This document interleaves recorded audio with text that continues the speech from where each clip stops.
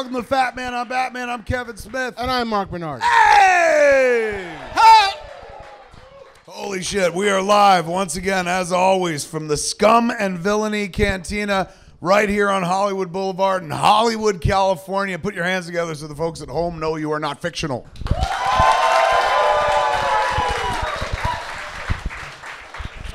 I'm running a few minutes late because I was home watching The Runaways, Part 5. It's a good fucking show, man. It's not bad. They finally, spoilers, they finally used some of their powers like all together at once. There's a shot at the beginning of every episode that shows them all together and like kind of like the group shot, like the Avengers turnaround shot of that show. And I was like, when's that going to happen? And it happened in episode 5. It was pretty awesome, man. Are you current?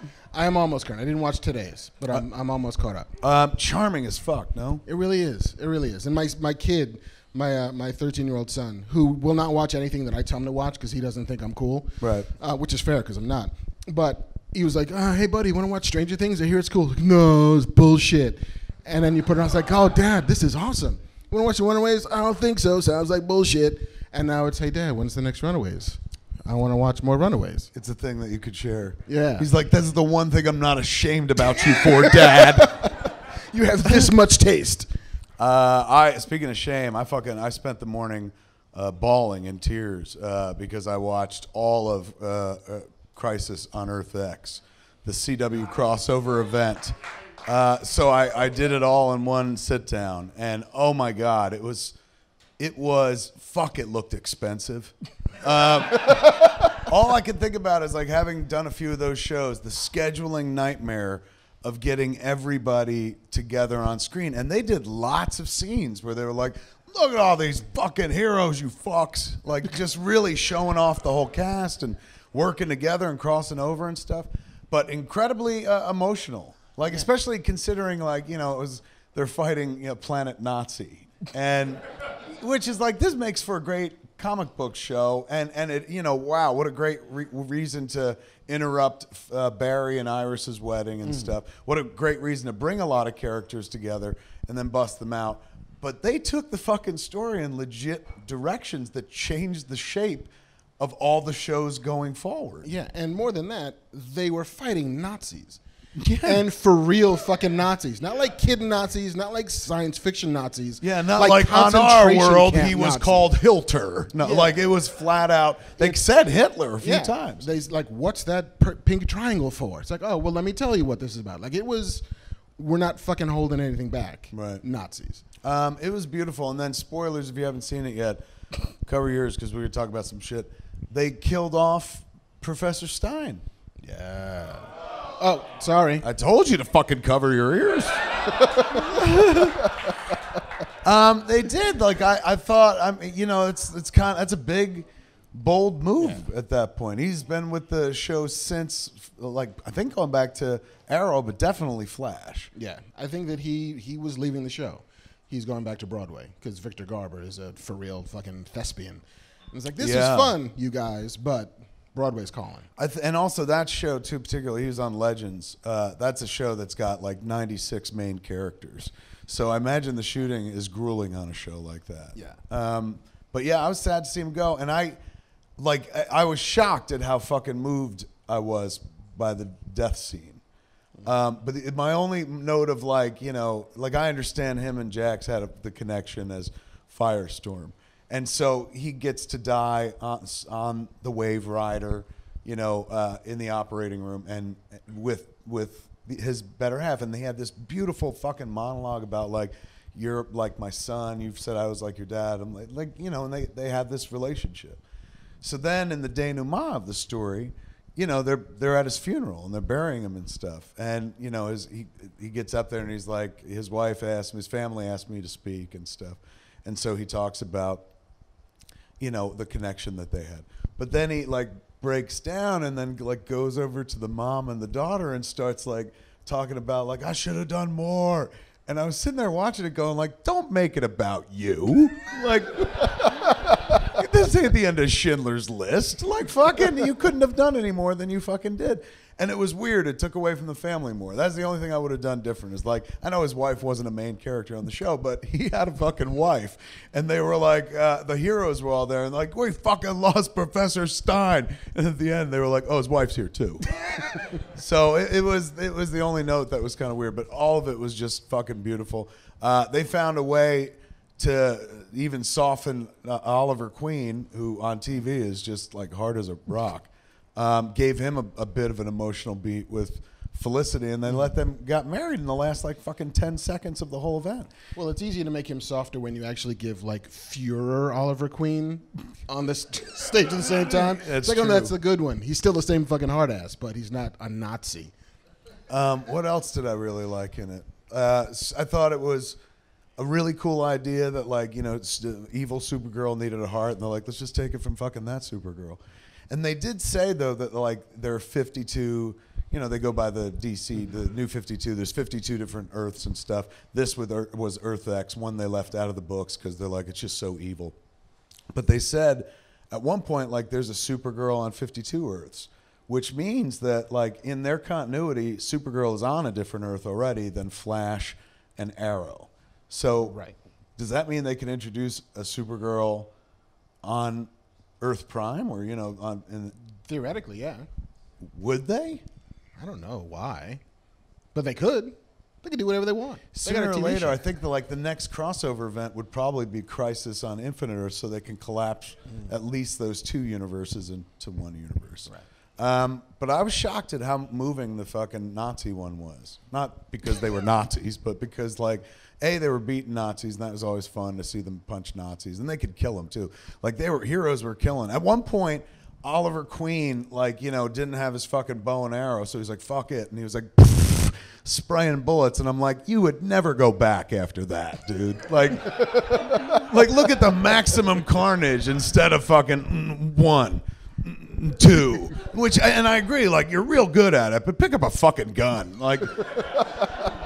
So it was a wonderful event. I enjoyed the whole fucking thing. Sitting down, eating it in one full swoop, and it just looked like one big movie, and they played it like that as well. I appreciated that more than the last crossover, which felt like distinct episodes of those shows that kind of had some webbing that tied them together. Yes. Give me one big 4-hour story. I agree. And Supergirl last season, it was just the tail end of her show. They were like, hey, man, come to this other Earth. Right. Like in the coda. But they had each one carried a full episode. There's a really nice moment where, you know, they do that on those shows all the time, nice callbacks, where they called the other Supergirl, like Oliver and her were a couple on Earth Nazi, on Earth X.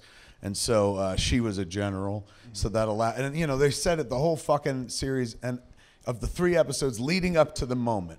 And I fancy myself a writer, and I fancy myself clever sometimes, where, you know, I could see shit coming. Like, oh, you know, I didn't see The Sixth Sense coming. I'll give you that. But who fucking did, you know? So, like, this, I should have saw coming. But when they kept calling her General, and they always kind of borrow from the Superman mythos, they're setting themselves up perfectly for the moment where Melissa goes to fight, you know, herself. Supergirl goes to fight Supergirl from Earth X. And she's outside the ship, and she goes, General, would you care to step outside? Like a direct lift. And I was alone at 4:30 in the morning watching this in my office, Blaze going, oh! And my wife came running down, like, what happened? I was like, fucking Supergirl. She goes, I don't give a fuck, and turned around and walked away. So it was really, really, really wonderful. What else you been up to? I went up to Hearst Castle over the weekend for my sort of belated birthday la-di-da. Oh, have you been to Hearst Castle? I have. Long time ago, I got dragged there. It's pretty. I like imagining it as like, what if Bruce Wayne just was rich and didn't actually fight crime? This is what he would have done. True. And I found myself having to explain shit about like Citizen Kane to my wife, but not in the presence of the kids. It's like, yeah, no, the movie's about a guy who had a sled's named Rosebud. Rosebud, FYI, is named after Marion Davies' clitoris, which we've been hearing about the entire fucking time. They tell you that on the tour? No, I'm trying not to tell my wife that in front of the children. Why, did you read it in the literature or something like that? I know this. Because so then it must have been hard not to share it. Like you're the only one that's going to share it. Because they're all Marion Davies. So look, it's William Randolph Hearst and Marion Davies, his longtime paramour. I'm like, oh, honey, never mind. Yeah, it's awesome. I'll tell you later, but it's awesome. Did you tell her later on when you guys were alone? Yeah. Was it like foreplay? You guys have been married a while, so even the mention of like, hey man, Rosebud. Also, I'm not filthy rich, so no. It's beautiful, that estate. Yeah. I read somewhere recently that, I don't know, where was it? Yeah, somewhere I fucking read, somewhere online. You know, Chris Hardwick, the Nerdist, his lovely wife is part of the Hearst family. Yeah, the great-granddaughter or granddaughter of William? I believe she's Patty Hearst's daughter. So yeah, great-granddaughter of William Randolph Hearst, a.k.a. the real-life Citizen Kane, Charles Foster Kane. So I think that like he can go up there and like take a shower if he wants.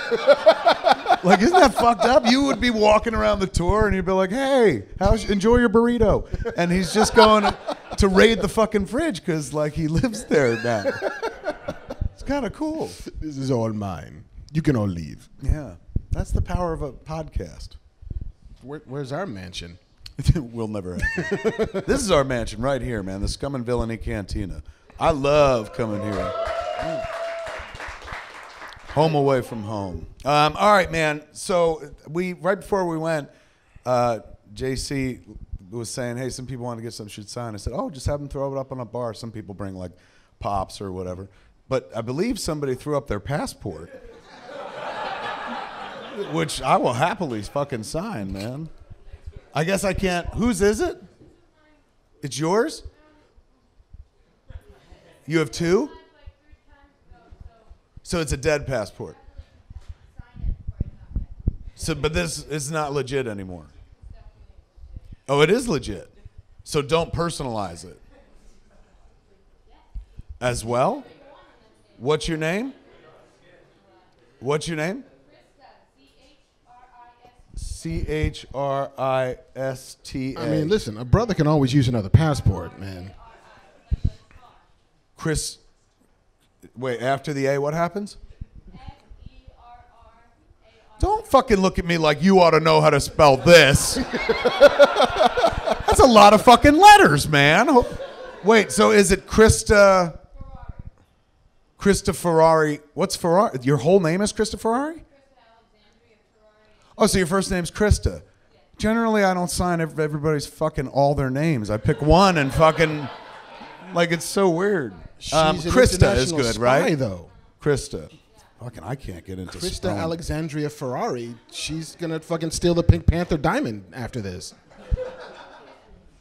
I wrote Christa travel with an exclamation point. Does that work, or should I write more?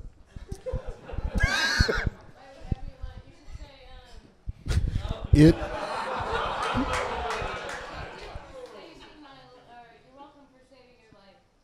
You're welcome for. You had a seizure? You were the girl that had the seizure at the Improv? Oh my God! So we had a show at the Improv, Hollywood Babylon. Well, let me explain to everybody else. We're not the only ones here. We had a show at the Improv a long time. This is going back, right? And in the middle of the show, Christa here had a seizure, and we thought we were really funny, but that wasn't it at all. And they thank you. And then they got you out of there. You were there as well. Man, you were a hero. We were the ones going, what do we do? Like, we froze up on stage. But then they came and took her away.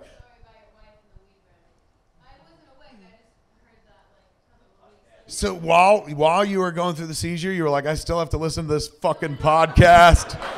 A fucking insult to injury.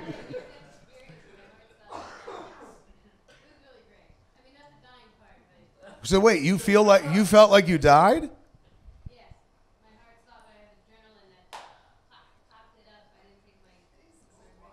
Your heart stopped at that club? I'm totally changing the marketing. Heart-stoppingly good show.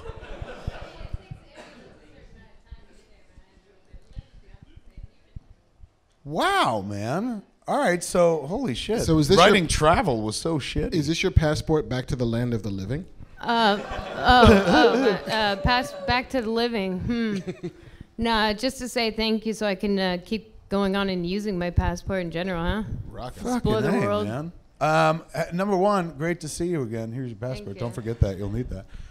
And number two, hey, fucking, what was it like on the other side? You feel like you went to the other side? You really want to know? Well, I did until you fucking said it like that. All right, hold on. Here we go, man. So I got up. My mom went to the other side. She told me what she thought it was like. Let me see if it's anything like what you saw. Okay, so I stood up and I went towards the door, and then all of a sudden, it turned black, and the force pressure was going up, and then stars were coming down, like the Star Wars stars, like long stars. No, that's Star Trek. Okay. And then I was being lifted on my body. Boom, I went out and then lifted up and 360. No hunger, no anything, just like unconditional love. Life passed before my eyes like in a Wheel of Fortune type thing. Landed on the last thing. The guy was like, ha, you thought you did something. Yeah, you're no. And then like 7 people lined up. They're like, hey, how are you? Oh my gosh. I was so happy, so loved. It was amazing. And then this guy comes up and he's like, da-da-da-da, and he goes, it's not your time. And then it was like, okay, they opened their hands, and then they put them together, put their hands together, and then they closed them and went like that. I'm so fucking like, scared right now, and man. Like, this is fucking terrifying. Wait, slow down. This is too much information. So I went down this hall, exactly, like, I don't think I'm allowed to tell everything for some reason, like, and then I woke up like, oh my gosh, overall, good or bad experience? It was depressing. I was depressed for 4 months after, and I was also happy that I knew how to keep my body from failing like the new actor. Well, not new, but from True Blood. Not to take up too much time, he died from going off alcohol, which we were talking about previously over here, and that's what happened to me. I just quit. Like I thought, okay, you can just quit. You can't. You got to really like. You can't taper it down. Can't even do that. Like it's really dangerous. So.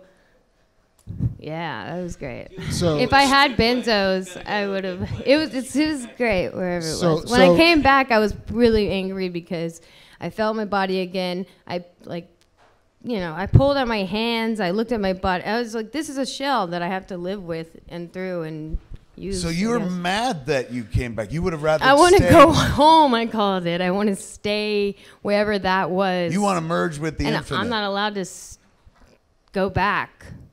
For some reason, I don't know how to. I'm not allowed to go back. Like I'm not even afraid to die. Like let me die. Like even if I stood at the cliff, someone would be like, boom, and knock me over the other way like a bird because I can't like. Maybe I can get injured. So flatliners is bullshit, is what you're saying. Yeah. Well, if you look it up online, they have 5 come back like 5 times in a row, and they're like, oh God. I gotta tell you, that gave me some fucking hope. I don't know if it's God, but I know that it was something that was definitely connected to the earth. I saw a bunch of grass and butterflies and flowers and a big huge lake behind and sun and trees and just everything was great. It was what great. Kind of grass? What kind? Green grass. No dead grass, long green grass, but not too long to where there are snakes in it or anything. Just no, nothing yowling or evil trying to pull you into a dark place? No, I saw just. It sounds like Amsterdam. Dogs or cats. What's that? It sounds like Amsterdam. Amsterdam. No. See, this place is more like the mountains, up very far in the mountains. Even up on Highway 2, you could probably find it on the West Fork, maybe. So it's like Elysium Fields. Or Rivendell. It's better. There is no comparison to this place. Fantasy Island? Hey, I'll find one. I don't even want to talk about superheroes no more, man. Holy I'll shit. Just write a book if this actually is resonating with you. I'll just write a book on it. Do that. Write a book on it. All right. Fucking A. Give it up for the dead girl. Nice to talk to you. Thank you. Well done. Krista Ferrara. Fuck, man. Everything's going to seem trivial by comparison at this point. Well, anyway, on with the news. What happened in Hollywood, Mark? Well, I finished The Punisher. Oh, did you? Yeah. That'll cheer us up. Yeah, no, it's a good time. Really, it is. It's like a party. It's like a birthday party for an 8-year-old child. It was insanely well made. It really was. And by the time you get to the end of it, yes, It is still 3 episodes too long, as all of these things seem to be. Okay. But it's actually kind of beautiful. Like it's very much about loss. It's very much about pain. It's very much about Frank Castle being a crucible for himself and for everybody else, and having to burn away everything that's left of him to find out what remains after that. Mm-hmm. And it's kind of hopeful by the time you get to the end. Really? Yeah. And you get to meet Jigsaw by the time you get to the end. Really? Yeah. Which is kind of fucking badass. And sorry, do you see an origin or? Yeah, you've been watching the origin the entire time.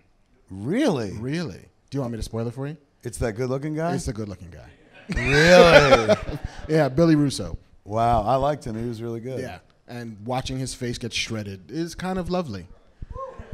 Yeah, it really is. Fucking A. No, I mean, the show earns every step that it takes. And by the time you get to the end, it especially on the heels of some of the other Marvel stuff we've seen, this is a show that knows what it is and knows what it needs to deliver and knows what you want out of a main character. It gets there. What Dolph Lundgren and Lou Gossett Jr. can rest happily knowing that the mantle has been carried forward. Where's the character left? Like, is there season 2 forthcoming? And yeah, but I think keep going. You could, but I think every season is going to be like the one last job for Frank Castle because he seems kind of content at the end of this show.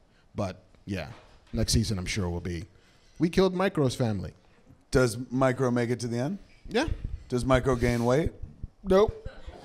My favorite thing about him in the comics, he was a fat guy. I could identify with Micro. Fat guy and in then a they van. cast a fucking thin guy. I'm like, I'm lost. I got nobody. Right on. All right, so I will finish The Punisher. You should. It's worth it. Yeah, I mean, look, I was digging it, but like, took an emotional toll. It was the kind of show that like you fucking stop watching, call your mother, and be like, I'm so fucking sorry. Go hug your wife and protect your kid, shit like that. But I'll check that out, the rest of it. Yeah. There was a trailer that dropped over the last couple of days. Batman Ninja?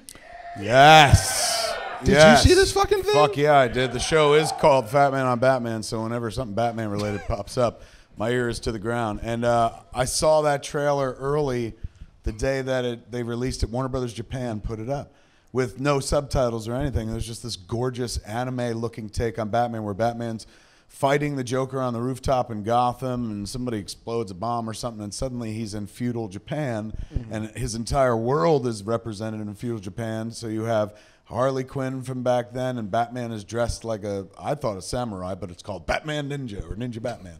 Batman : Ninja. But like he's got samurai gear on. He's got fucking armor. Like ninjas didn't wear armor. It looks fantastic, and the Joker's got an army, and it's represented on his armor. And then at the very end of the piece, they indicate a giant fucking robot Joker, which I was like, holy, where'd this fucking come from? And apparently, everyone involved is a legendary name in the field of anime. And this is one of the first times that Warner Brothers is like, hey, man, go nuts. Do what you want. So they're releasing that here with an American voiceover track or a Chiron edition, subtitled, so you could just read the whole thing. But it looks astounding. Not even just like, oh my God, look at the attention to detail and how cool it is seeing Batman dressed like a samurai.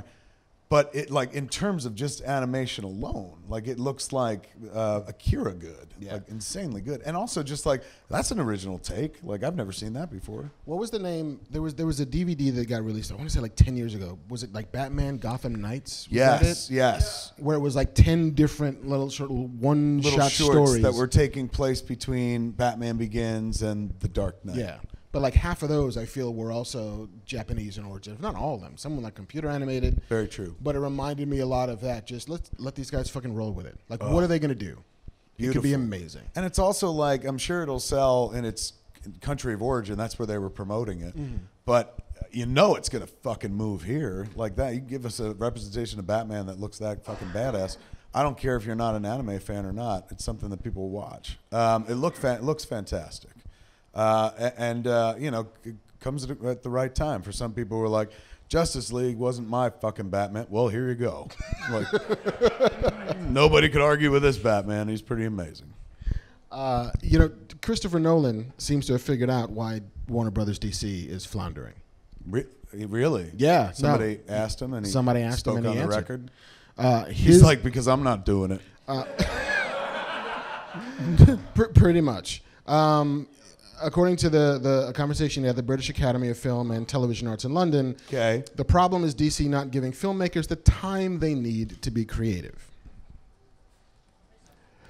That's a privilege and a luxury that filmmakers aren't afforded anymore. I think it was the last time that anybody was able to say to a studio, I might do another one, but it will be 4 years, is what Nolan said to Warner Brothers when he went from his Batman point Begins. is like they want one of these a year, and so the production line has sped up, and whereas I had a bunch of time to come up with Batman movies, luxury, and I can go do other shit between them, they're pumping these fuckers out like a puppy farm, and so some of them are going to be broken along the way. Some of them are going to have hip dysplasia by the time they're 3. Yes. Hey, I had a fucking lab, man. I know what I'm talking about. But yeah, like he had 7 years between Batman Begins and The Dark Knight Rises for those movies. And in the 5 years since Dark Knight Rises, DC's released 5 movies. And so his point is, if you give them more time, they'll make better movies. Sure, absolutely. But I think the idea is they're like, look, right now, superhero movies earn. Even the ones that we make that nobody seems to care that much about or like that much have made tremendous amounts of money. Suicide Squad, Batman v Superman, Justice League notwithstanding, or something like that. So, of course, it behooves them as a studio. They're like, how do you think we keep the fucking lights on? Back when it was Westerns, we did nothing but Westerns. So now we're in this business as well, and we're going to do this for a while. You're never going to get them to slow down, even with what happened. And not like what happened was a train wreck, but even with Justice League, you'd imagine that'd be a moment to pump the brakes and, hey, let's decide going forward if we even need a connected universe, or if we just Warner Brothers this shit and just let people make movies that stand alone and blah, blah, blah. And everybody has a different take on these characters. But that'll never happen again, not as long as you can make money off these things. And remember, this was a company that, like, a couple of years ago was like, here's our ambitious slate of 183 movies. And here are all the dates, including Cyborg 3, It'll be a long time before we see Cyborg 1, I think. So I don't see them slowing down. I think, if anything, they pivot to, we're gonna have them be disconnected, and we're gonna have people make their own versions of these characters. But we still got to keep to one a year. I would do it too. Like, think about it. I mean, I guess he's right. Nobody was like, we want a Batman a year from you. But it's a sustainable character with a wealth of creators. Why can't you commit to a Batman a year? Just give him more development time. Back it up by fucking 2 years if you think that's the key. That's the secret to the whole thing. I don't know if that's necessarily the case, to be honest with you. Like, having more time. Yeah, I mean, I think like the Iron Man. How about this? Just don't do that. Don't make those kinds of movies. Yeah, like make movies that people are like, that was fun and shit like that. Yeah, like there was time between Iron Man 1 and Iron Man 2. And post Iron Man 2, they knew they were going hard. Like Iron Man 2 comes, and then it's Thor, Cap, the first Avenger. Then it's fucking Avengers, and then you're rolling. But they gave themselves a little bit of time to build Marvel did, to build the train tracks. To understand that, okay, we build these tracks right, we can just get the train rolling, and as long as we keep putting tracks in front of the train, we're okay. DC has never, to date, built those tracks. And so it feels as if... Well, but they have built tracks, just not for a connected universe. Like, one could argue they built the tracks in the 70s with Superman. They invented the modern-day superhero movie, and reinvented it in the late 80s, early 90s with Tim Burton and Batman and shit. So it's not like they're like, we're new to the hero business. What they're new to is the idea of like, oh, all this shit has to make sense now? Fuck, Like, because you had some movies where Batman was like, you killed my parents. And you're like, he would never use a gun. They're like, oh, he wouldn't? Fuck, all right. How about this? The next movie starts with him fucking his mortal enemy gets thrown in the sewer by his parents as a baby. Is that better? People are like, I don't think so. And then they changed it up. Like, hey, now he's fucking over the top with Jim Carrey, and people are like, we kind of like it.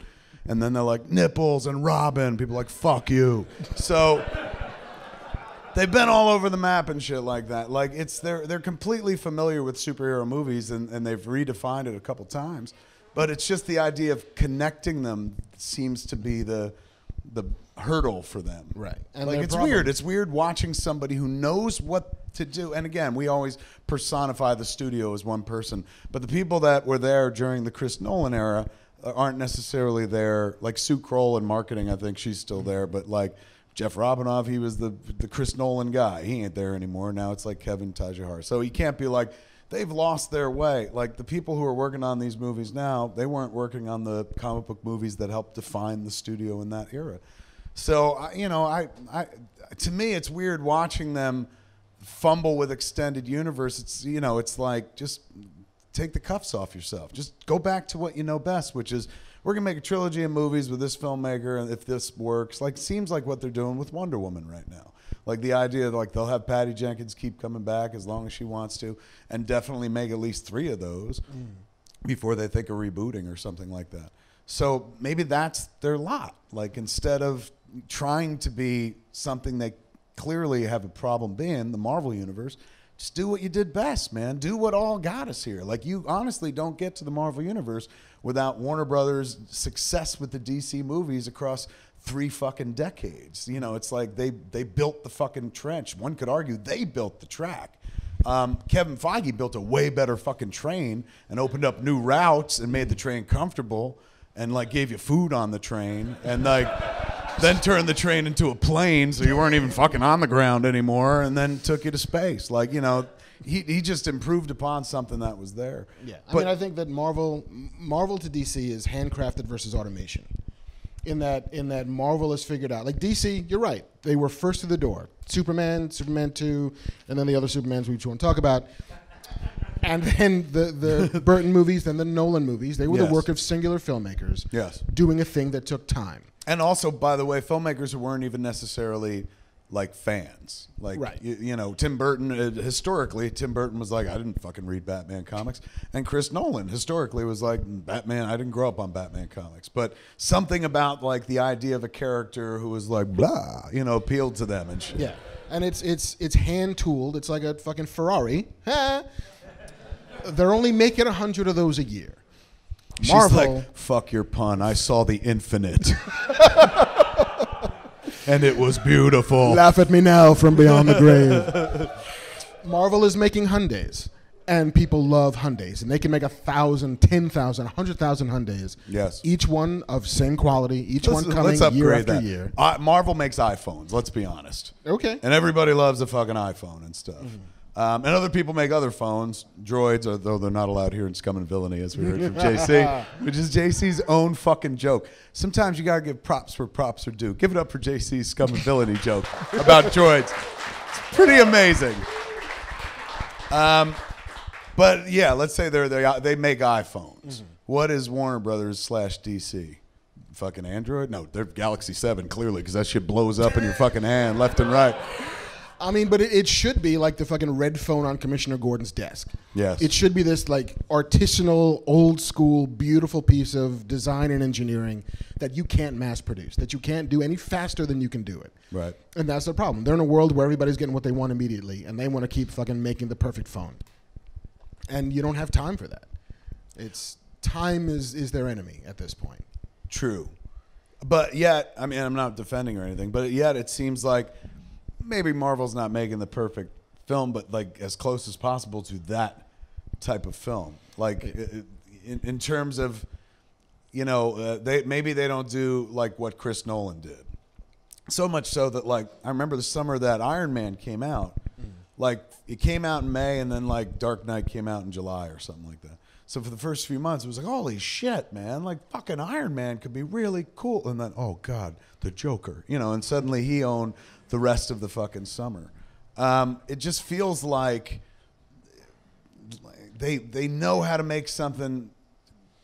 They move the playing field. Rather than compete in that world and say, we're going to try to out Chris Nolan, they were like, we'll just redefine what a comic book movie is. And hence what excellence in a comic book movie could be. Like, suddenly for somebody like me, the bar goes to a place of, now you just got to show me fucking 20 people in costume in one place, and I'll fucking sign away my child's life to you. That's how devoted I could be. Yeah, I mean, Marvel, what they did was they decided to stop making movies, and they made giant TV shows. And each one of these movies is an episode of the massive Marvel Cinematic Universe. And the Sweeps Week episodes are Avengers movies, where we got to get all the fucking money, we got all the fucking ratings. That's when we're going to put all the money on the table. But then, you know, Thor 2, You know, it's a mid-season episode of Alias. You know, where you're like, whatever. I guess it was okay. It's fine. What an odd pull, man. You got Garber on the brain. Victor I got Garber on the brain. But like those movies, and I love them to death, they don't do for me what real movies do for me, which is have actual emotional stakes at the end of each movie. Right. It's the ongoing story they're telling. It's the developing drama of these characters. But half the time, like, we walked out of Thor, and we're like, you know, there's kind of nothing here. It's a ton of fun, and I loved being here, and I loved the movie. It's gossamer thin. He fucking lost his eye. Spoilers. Yeah. I mean, you know. He lost his eye and he lost his dad. Yeah. And then like 2 minutes later, it's joke time. And I love it. It doesn't land at all. It doesn't live at all in Thor's heart in the way that you'd think losing your fucking dad would. But those movies aren't about that. They weren't close. You're right, though. It's true. I hold those movies to a different standard. Yeah, it's television on the grandest scale possible. And Kevin Feige is the showrunner.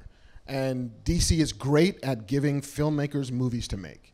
And so, like, The Dark Knight is a perfect beginning to end, enclosed, encapsulated story that has emotional heft, and it lands at the end, and you feel all the time. Right. He's not about making some 10-episode version of Batman. He's the one who makes 3 good movies. And maybe that's just what DC's great at. And I would love for them to do that, because they're not great at this. So let's find the thing that they are great at and do that. Fair enough. Fair enough. Where did we start? What was the origin point for that? Christopher Nolan knowing what is wrong with DC movies. Right. And then we're like, he don't know, but me and Mark sure do. The story of this podcast. What do we got next? Hey, Margot Robbie, speaking of a non-connected universe, is developing her own Harley Quinn movie. Really? Yeah, by her lonesome, separate from Gotham City Sirens, separate from whatever Joker Harley movie that they're talking about making. Right. She just wants to make a straight-up Harley Quinn movie. I mean, that's... And look, she's the key to making it right now. She is Harley Quinn. So why, if I'm her, why not develop it? Why not? Why you're the star. They kind of have to do whatever you want. So why not be like, I want to develop one. While you guys are doing it, I'm going to do it over here, and whichever one works best. Or hey, man, you go first, I'll go second, whatever the fuck. But I want to. If I'm happy to play this character, but I would also like to take a bit more agency with the character, come up with the story. I think that's smart. And like you said, it's about their disconnected universe where there's now 3 or 4 different Harley Quinn movies in development. Will they make all of them? I don't know. Will they make 2 of them? Probably. You know, like that character is so fucking popular that I absolutely see there being a Gotham City Sirens movie and then a Harley Quinn movie or a Harley Quinn Batman movie. Why not fucking do that thing? They just released one animated, right? Harley Quinn Batman or something like that. Batman Harley Quinn. Yeah, it could totally sustain. I mean, look, I honestly, you do a good enough Batman project movie, you can make a Batman a year and people will pay for it over and over and over again. And he's got like such a massive rogues gallery that just don't put 9 of them in a movie. Just give him one fucking villain per flick. You'd get to 25 movies before anyone got fucking bored. But, you know, if they want to continue, like, if I was running things, that would be my spine. And then everything else would be like, and we'll do like 3 others per year, 3 other fucking hero movies. Because they've got all the characters. And that's what it is right now in this, in town. It's the IP game. It's whoever has the most IP is going to win, which leads back to today, news broke again. Yeah. That Fox Disney and Fox are in serious negotiations, and have been all through Thanksgiving, and we may in final negotiations, and we may be hearing a story as soon as next week or the end of this week that they've bought $60 billion worth of IP from Fox. Which, yes, of course, everybody in this room is interested in. That's the X-Men. That's the Fantastic Four. That means you could slam them into the Marvel Universe and have the Marvel Universe be united finally. But it doesn't stop there. That's Planet of the Apes. That's the X-Files. That's everything on FX. It's the Simpsons. It's the fucking Simpsons. It's like Disney would own so much of everything that you love. The only place to go for it is the mouse, man, where you're just like, I'm fucking fiending for it. He's like, pay up, bitch. Do you think the government lets that happen? Is that a monopoly? They're not buying all of 20th Century Fox or 21st Century Fox, they call it now. They'd just be buying a big chunk of it. Fox, of course, would keep the TV network and and Hannity and all the sports networks that they have. But they'd just be out of creating content, movies and TV. Yeah, I mean, I think it's awesome for us as consumers. It's less awesome for us as creators. Why? Because that's one less buyer. That's one less studio. Like if 20th Century Fox goes away as a movie studio, as a TV studio, you're right. Then that is only 6 more places, 6 more giant fucking companies, one of which just became 1,000 times bigger than everybody else. Disney. Yeah. Like I think that creates a somewhat unhealthy business environment when one person can dictate the terms and act independent of competition, really, because they own everything. Yeah, but at the same time, like it's not like, you know, there were fucking 5 families and now we're down to 4.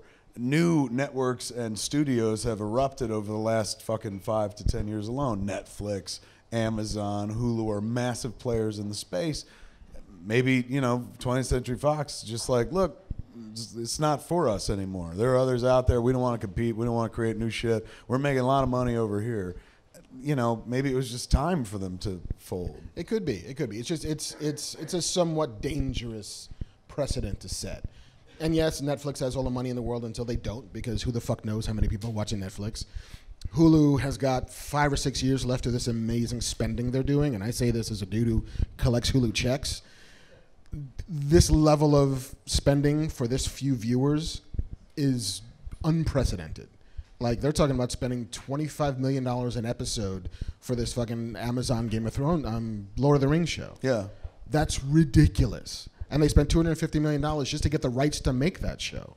How long can you keep spending that kind of money and have no idea who the fuck is watching it and not being able to monetize it through advertising and not really being able to charge people more than $10 a month for Prime, and that somehow makes this a sound investment?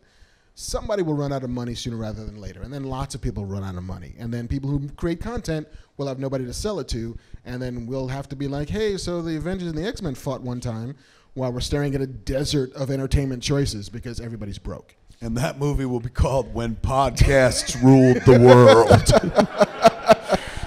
Wow, man, I didn't see the slippery slope that this puts us on. I was like everyone else. Fucking X-Men Avengers. That Infinity Gauntlet resets the fucking Marvel Universe and introduces Reed fucking Richards, you know. But you're right. That's one less place to go to. But Fox was never interested in my bullshit anyway. So fuck them. Yeah, really. Wow. But I guess you're right. That puts a lot of balls in their court, but they're paying for it. It's not like they're stealing it. I mean, I've read some reports online where people are like, this is a fucking crazy deal. Like $60 billion for this, it's not worth it.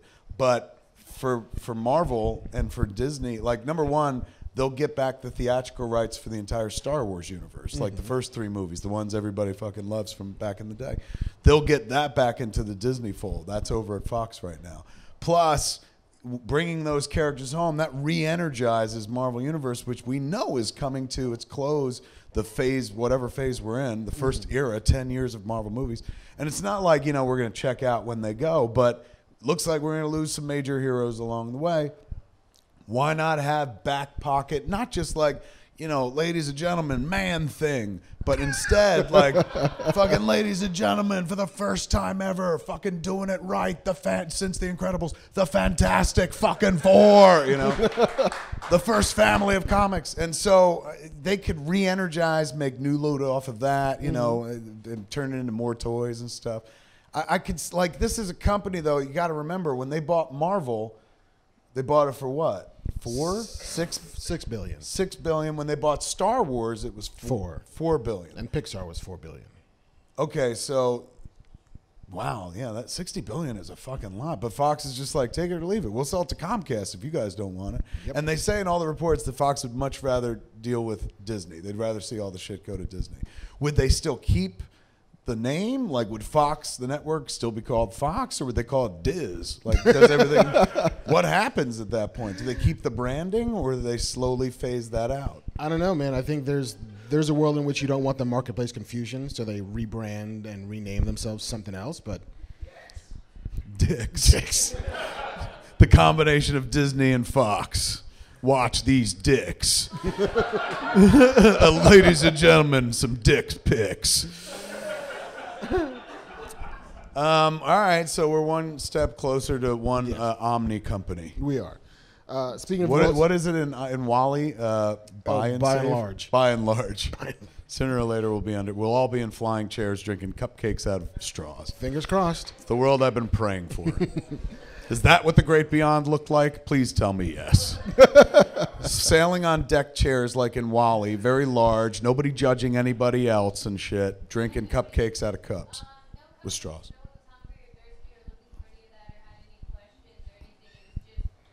If I can't eat, don't want it. Never felt like literally utter satisfaction. Never felt before unconditional love. Something that you feel for 1 second, but it just goes on forever, it seems. And you don't ever have to question it or where it's coming from or who's around you. You're just like, yay! I fucking can't wait to die based on that description. Me neither. I really can't either. They said you need to finish something. It's not my time. Whatever the hell it is. Whoever you are, stand up. Let me tell you so I can go. I'm done. I'm gonna go I home. want the you can eat everything and not get fat. Not you're not hungry. That's true. No need for food. Yeah. I like it. All right, where are we going next? Speaking of worlds colliding, Quentin Tarantino wants to make a Star Trek movie. Yes. And I imagined when I heard that I would go to the internet and the whole internet would be like, of course, this is what we want. But there was a degree of people going like, I don't want him anywhere near Star Trek. And I'm like, why? He watched it growing up. Like, he's a fan. Fucking Kill Bill has, like, you know, revenge is a dish best served cold. Old Klingon proverb at the beginning of the movie. Like, he may not be a dyed-in-the-wool Trekkie, but, like, this is a guy who's a natural storyteller, one of the greatest American filmmakers ever lived, and he's showing a remote interest in Star Trek. Like, I'm glad that JJ was like, get this man a writer's room, you know. That's so smart. Like, it's not even like he's going, I want to write the script. So, you know, be like, say triple again, motherfucker, I dare you. Like, it's not going to be, like, put through his filter. Like, he's got a bunch of ideas, sat down with JJ, and JJ was like, I'm going to pull together a writer's room. We're going to try to turn this into a script. And hopefully then he goes forward and directs. And why not, man? Like, Quentin years ago wanted to direct Casino Royale. Yeah. He wanted to make a James Bond movie. I think he even got so far as to met with the Broccoli family or whatever. But at the end of the day, they said no. And you're like, why? Like, that brand with his brand, give it a shot. What's the worst that could happen? They wound up doing well with their reinvention of Bond and stuff. But it seemed like there was a missed opportunity there. JJ's smart enough to not let this be a missed opportunity. He's like, Quentin Tarantino remotely interested in a Star Trek anything? Oh my God, I'm gonna fucking follow this through and hope it turns into something. And I hope it turns into something, man. It feels like the right, like, he's directed things that he hasn't written before. Yeah. Episodes of TV. Episodes of ER and CSI, of all fucking things. So he can, you know, if you watch his own films, clearly he's a born filmmaker. He knows what the fuck he's doing. But he has proven that he can work with a script that's not his script, just Quentin Tarantino. And I think on some level he might welcome the idea of, like, let me just see if I could do a Star Trek movie. I know he's all about experience. Like, you know, I had a phone call with him once.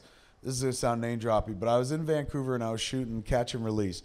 And I had like a day where they're like, come on in at 6 in the morning. You'll be in the first scene up. And then shit got moved. And so I didn't like work until 5 at night. So you're just kind of sitting around, and I was in the trailer and I just watched both Kill Bills back to back. And so I was in rarefied breathing space where I was like, I could literally call this dude up and fucking tell him how much I enjoyed the movie again. And I was in such a fan space, the headspace, that I did. And I called and left a message. I was like, hey, man, like, I just finished watching Kill Bill 1 and 2. Like, it is beautiful, but Kill Bill Volume 2 to me is fantastic. Like, I've seen you do things like Kill Bill Volume 1, but Volume 2 is like you telling a family story. It's about a broken fucking family. It's really kind of beautiful. And like, the Superman monologue is the shit. So, like, thanks, man. That was cool. And he called me back like an hour later, and we just sat there chit-chatting on the phone. And I said to him, we were talking about the movies. I was like, you going to make another one ever? And he goes, that's the thing. I wasn't going to, but now I know how to make that movie. Like, I know how to make a karate movie. I know how to make a movie of martial arts. And it would feel weird not to put that to the test or use those skills just when I acquired them to suddenly put them aside and never make another one. So I hope he does Star Trek. because it would allow him to put his skills to work on something else that isn't his, something mainstream. Let him play with somebody else's toys, and that might whet his appetite to do it further. Because he always tells this fucking story about, I've only making so many movies, and then I'm stopping. And maybe this is a way for him to be like, look, I ain't writing that many, but I'll fucking jump in and direct a Star Trek because I loved Star Trek when I was a kid. You know, in his mind, he's kind of built his own mythos and legend. Like, even as much as whenever you see the trailers, it's like the 10th film by Quentin Tarantino. He's definitely keeping track. And he's got some sort of model in his head, but maybe this allows him to still keep to that model he's kept to his entire career, but also go like, oh, I can play outside of it with things that I care about, characters and IP that I give a shit about that I was raised on. Yeah, I mean, I long to see him do something in the science fiction world because I think that he could do something amazing science fiction. And ironically, Star Trek is the most Western science fiction thing ever, and he loves fucking Westerns more than I love fucking Westerns, but good for you, Quentin. You 3 hours in a fucking Western. Go for it. But yeah, it makes all the fucking sense in the world. Like, and I love the idea of a filmmaker, a lot like Steven Soderbergh, who decided, I want to make every kind of movie there is. Why not? I want to make a Western, sci-fi. I want to make a World War II romance. I want to make a spy thing. I want to make a heist movie. I want to make a tiny fucking disease movie. Like, whatever it is, I want to try it. If Quentin has that itch and wants to get out of the old West, and I want to make something with spaceships, all for it. Big news, great news across the board.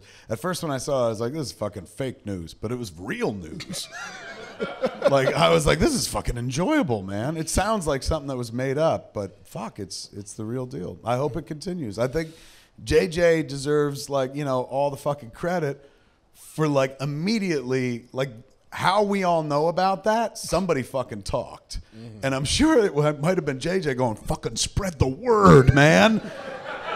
Oh my God, a Quentin Tarantino Star Trek movie would be amazing. Talk about a way to reinvigorate a franchise. And if it works with him, like, give it to others. And believe me, I ain't lobby. I'm not like, give it to Silent Bob. I'd ruin it. But I mean, like, if you give it to Quentin, maybe other filmmakers. Like, you know, it's not without precedent. Sam Mendes did, you know, American Beauty. And then he wound up doing fucking James Bond, which is about as mainstream as it gets and stuff. So I think this could be the beginning of something, man. That's kind of cool. Yeah. I like it. That'd be awesome. We got two things out of the Netflix world. Okay. The most obvious thing in the world is that there will be a third season of Stranger Things. Right on. What a shock. Yeah. I'm sure they were all sitting there sweating it. The Duffer Brothers have said that the third season will involve a time jump because it takes them X amount of years to write and direct and produce a season of the show, and these kids are getting older, and they can't stop them from aging. So I think it's not going to be a year in the life of these kids anymore. We might have to skip a couple of years just because. And they're all signed for 6 years, I think, with renegotiations happening after the next season. But we are absolutely getting Stranger Things Volume 3. Fuck yeah. You'll be getting Stranger Things until, like, you're like, I fucking hate this show. And then you'll get 3 more seasons. Yeah. It's like, I don't want to watch them get jobs. This is bullshit. They could go for a long fucking time. I mean, that obviously it's something that's crafted with love and affection, and they're not making them crank it out hard where they're like, hey man, we need another one fucking stat. If they're letting them time jump and stuff like that, like, you know, they're giving them space to create. So good for those cats. Yeah. And remember we talked a couple of weeks ago about the chilling adventures of Sabrina? Yeah. Netflix gave it a 2-season order. Oh shit, so it's not even a CW show? It's not even a CW show. Because Riverdale on the CW performed incredibly well on Netflix over the summer, to the point where more people watched it on Netflix than watched it on the CW. And so, oh my God, are you shitting me? Yeah. CW's like, how do we do it? Tell us, Netflix. The second season premiere of Riverdale was 60% higher ratings than the first season. Predominantly they got the Netflix bump. They got the Netflix bump. So Netflix was like, fuck it, if we're going to create an Archie universe, let's do it. Let's own it. And that's what they're doing. So 20 episodes out of the gate. Wow. And that was actually a really good concept for a show. It sounds fucking dope. Like doing Sabrina by way of Rosemary's Baby. Yeah. So it's not like, I've got a talking cat. Or maybe she will have a talking cat, but the cat will be like, fucking Satan, bitch. I like the idea. I mean, I guess they do it in the comics. There is a comic book version of this. Yeah. And they're excited because there's 5,000 some odd characters in the Archie universe, and if they're just going to start plucking them and creating their own interconnected, interweavy fucking thing, why not? Then you get an Avengers kind of movie going. I know. Josie and the Pussycats, and they all got out of space. Oh my God, that's a good idea. And Why they fight wouldn't Thanos. you do that? That's fucking badass. Good for them, man. That means they'll probably be able to curse a little bit too. They'll be a bit more liberal there than they can be on CW. I think so. Although they will have to sell it internationally, but who gives a shit? Right. I think it'll sell. Foreigners. What else we got?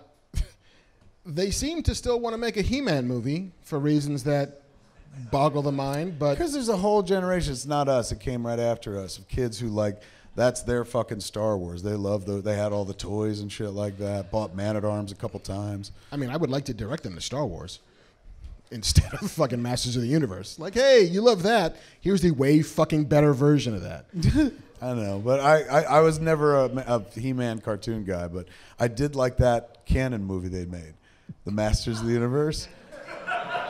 I think it's fucking dope. It's a Dolph Lundgren. It's all about the fucking Dolph. For the time it was made, like there was actual attention to detail, and like they made Courtney Cox is in it and stuff. It fucking works. And at the fight at the end, like you got Frank Langella hamming it up as Skeletor, and he's like, "Let this be our final battle." And he fucking, I'm not even a He-Man fan. I was like, "Do it, He-Man, kill him."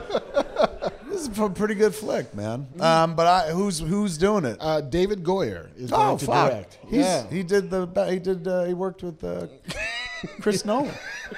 He worked with Nolan on those Batman movies. On those Batman movies, and he directed Blade Trinity. Yeah.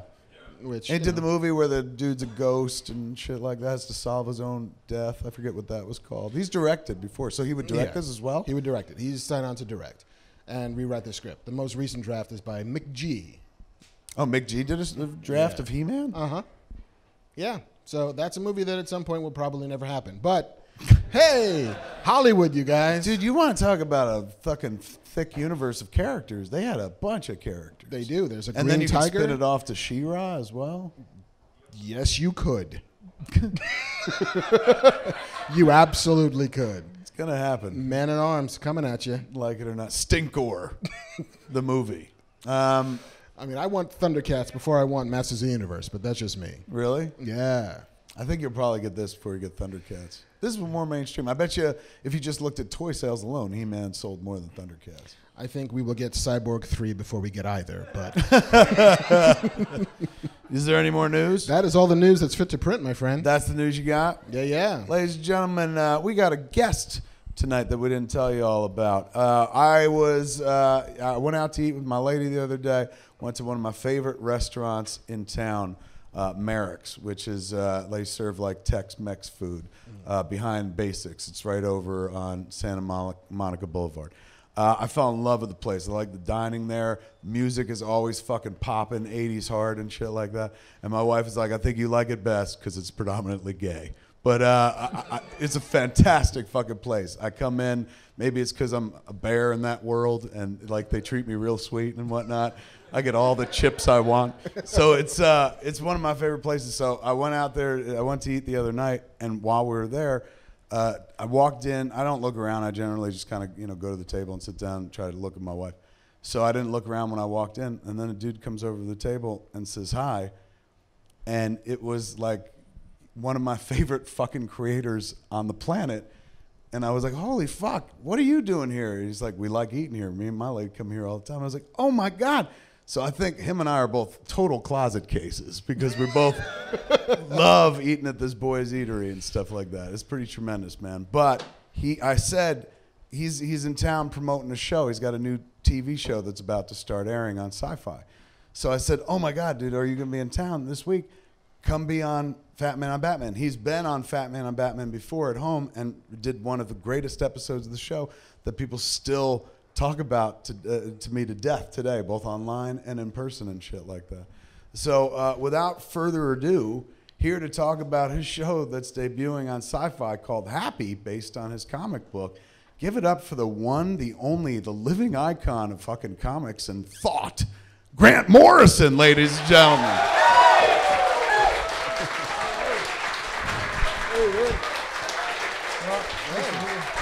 Jump on in. This is some swag for you. I get this? Yeah, you guys can fight over this. You know, like that scene in Women in Love? Yes. Where it's Alan Bates and Oliver Reed and they have to wrestle in front of the fire. That's what we want to see next week. Over this. Couple bear-on-bear action. You'll totally see it. Step in between us, right in the middle there. Since we're talking about Mareks. Jump in there. All right. You're in the space. Otherwise, nobody can see it. So that He-Man movie, it was new. Camera, you got to face it. Otherwise, everybody be mad. We got the back of Grant Morrison's head for 2 hours. He's a hard man not to stare at. You know, it's kind of. But that He-Man movie was New Gods. Was New Gods. Think about it. It was like the old one, the one from Canon. Yeah, the Boom Tube and Skeletor was Darkseid. That's right. They called it the Cosmic Key, but really it was a mother box. It was Kirby again. Kirby was there. They stole from Kirby. Yeah. As usual. You have a huge, long, storied career, and we've talked about the character of Batman, deep cuts on Fat Man Batman. The last time you were on the show, I think you were headed toward the Wonder Woman project. That happened? Yeah, I did that. I mean, did the first book. We've almost finished the second one. Yannick Paquette is kind of on the last 40 pages. And it's the Empire Strikes Back of the trilogy. It's the fucked up... everything goes to hell. And after post, you saw the Wonder Woman movie? Yeah. What did you think? I liked it. I thought she was, the actress, Gal Gadot, was really likeable. Right. Like, you were totally rooting for the girl. Chris Pine was great. Two of them together were great. But I'm looking at the Amazons, and I'm thinking, look, so you've had 3,000 years, and these women haven't developed a washing machine yet? And it's kind of... My take on the Amazons goes back to William Moulton Marston's original, which was in 3,000 years they developed philosophy, they developed flying machines, they got purple rays that can heal the dead, you know, they can do all this stuff. So I kind of like the idea that the Amazons pose a threat, or pose at least an alternative. Right. And I felt that in the movie when Diana, and this, I mean, this isn't even my take on it, it's my wife, Kristen, honestly, she went to see this and she said, Diana goes in there and she takes on the generals and it's like, you shouldn't be doing this, and she stomps in. But it's from a place of naivety. She doesn't get the culture. She's a fish out of water. It's not like she has a credible alternative. And I think in those early Marston stories, the Amazons were a credible feminist alternative to masculine culture, and that's what's kind of missing from the movie. They haven't developed in 3,000 years. They're still riding horses and whacking each other with leather swords. You know, and it's kind of, that wouldn't have happened. You know, it seems it's not enough, you know, to just say women would have stopped there and not developed a culture. So that's what I kind of missed from it. But I thought as a movie, it was great. The leads were great. I mean, what do you think? I dug it, but I did, like, I was talking to my friend about it just recently, who hadn't, I hadn't spoken to him since it came out, and he hadn't seen it, and he goes, did they do the invisible jet? And I was like, bro, they didn't even call her Wonder Woman, like, not once in the movie. They always call her Diana and stuff, so in their version, like, we called it Paradise Island when we were kids, Themyscira, they don't have the tech, at least as presented in the movie. Whereas in the comics, she left the island with the invisible jet. Like, it was from there, isn't it? I mean, these women had, like I say, they had medical technology. They had invisible jets. They had, you know, planes that were beyond supersonic speed. And I kind of liked that. You know, Hippolyta had her magic mirror, and she could see anything happening anywhere, any time. And that kind of, I wish there'd been a bit more of that, so that they were an actual credible alternative to the patriarchy. Right. Let's talk about Batman real quick, because you got a lot of history with Batman. You had this historic run on Batman where he was gone. Darkseid got rid of him at one point, and so then Dick became Batman, and Damian, a character you created, became Robin, and then Batman franchised and did Batman Inc. and stuff like that. So at any given point, like working with DC, where they're ever like, you can't do that. Don't do that. Please don't do that. Because it seems like they let you do whatever you want. They just kind of lay back and said, oh, please, you know, just do your thing. Because it worked, you know, as long as the things work. And it always baffles me, so how the hell did that work at all? But when it works, that's its own reward. And DC were happy to just say, okay, it worked. Keep doing this. Keep doing it. Keep doing it. Keep doing it. And I still look back and how the fuck did I get away with it? We had a debate last week about casting of Batman, because Ben Affleck wants to leave and he's not interested. It's too hard being Batman. The cowl's too heavy. Whatever. And so the cowl's too heavy. Heavy is the head that wears the cowl. and so we got into a little bit of a debate about whether or not a black actor could play Bruce Wayne. I oddly enough felt that it needed to be a white actor because of who Batman is, because of the legacy of old money, because of the responsibility that the Wayne family had built in for generations, that the Waynes and Gotham are intertwined and so forth and so on. He was like, I want Idris Elba. Where do you come down on that particular debate? Everybody's going to say Idris, aren't they? It's like if it's Doctor Who, it's Idris. If it's like Han Solo, it's Idris. He'd be a great Batman. But I guess I'm with you. I think Batman's representative of a whole class of people who are, that East Coast wealthy, white, rich, and I kind of love the tension that he does. He fights crime, he beats up junkies, and he's a billionaire.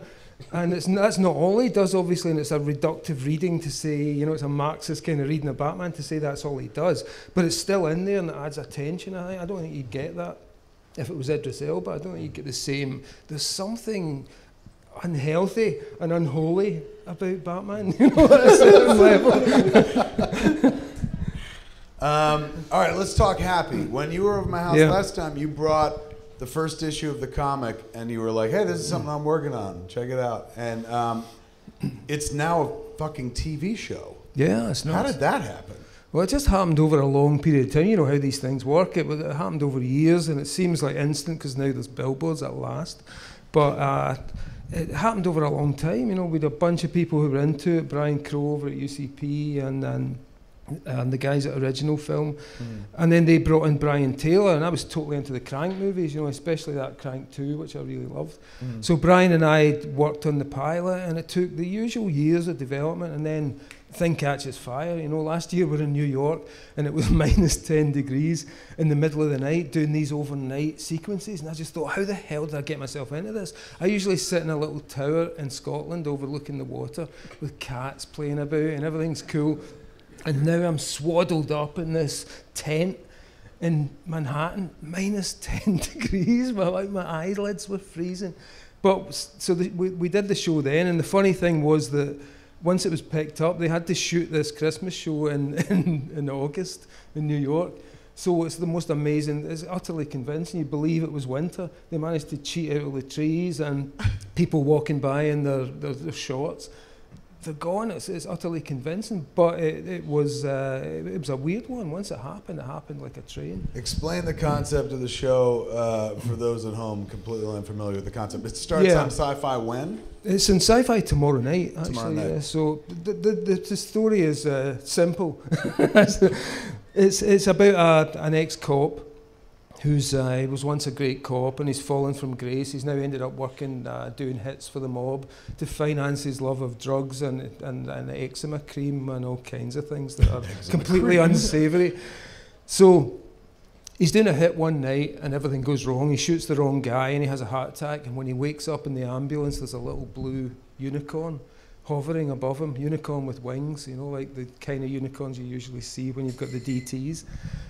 And the unicorn tells him it's a little girl's imaginary friend, and no one else in the world can see this unicorn except our hero Nick Sachs, this fallen cop. And suddenly he has to ask himself, am I hallucinating? Is this for real? And the unicorn says, we have to save this kid. Something really bad is going to happen to this kid before Christmas, and we have to save her.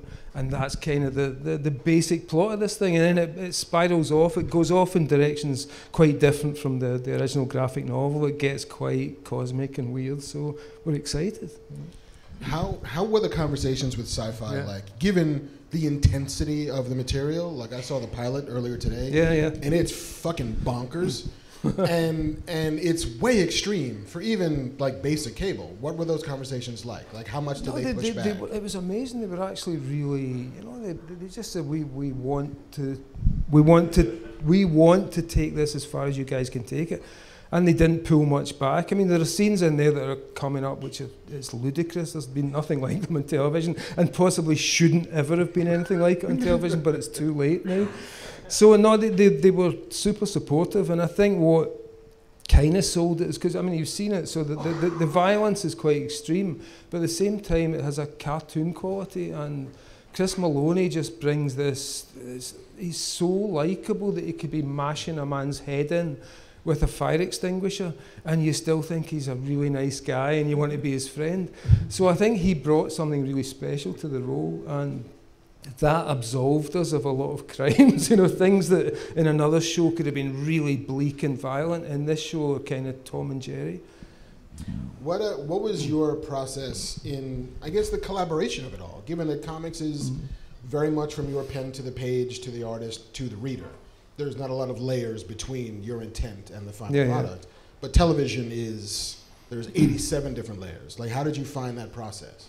I enjoyed it, honestly. It was just like translation, you know. I like the idea of taking a story and doing a version of it, because I think stories are always malleable, they can always change, they're never set in stone.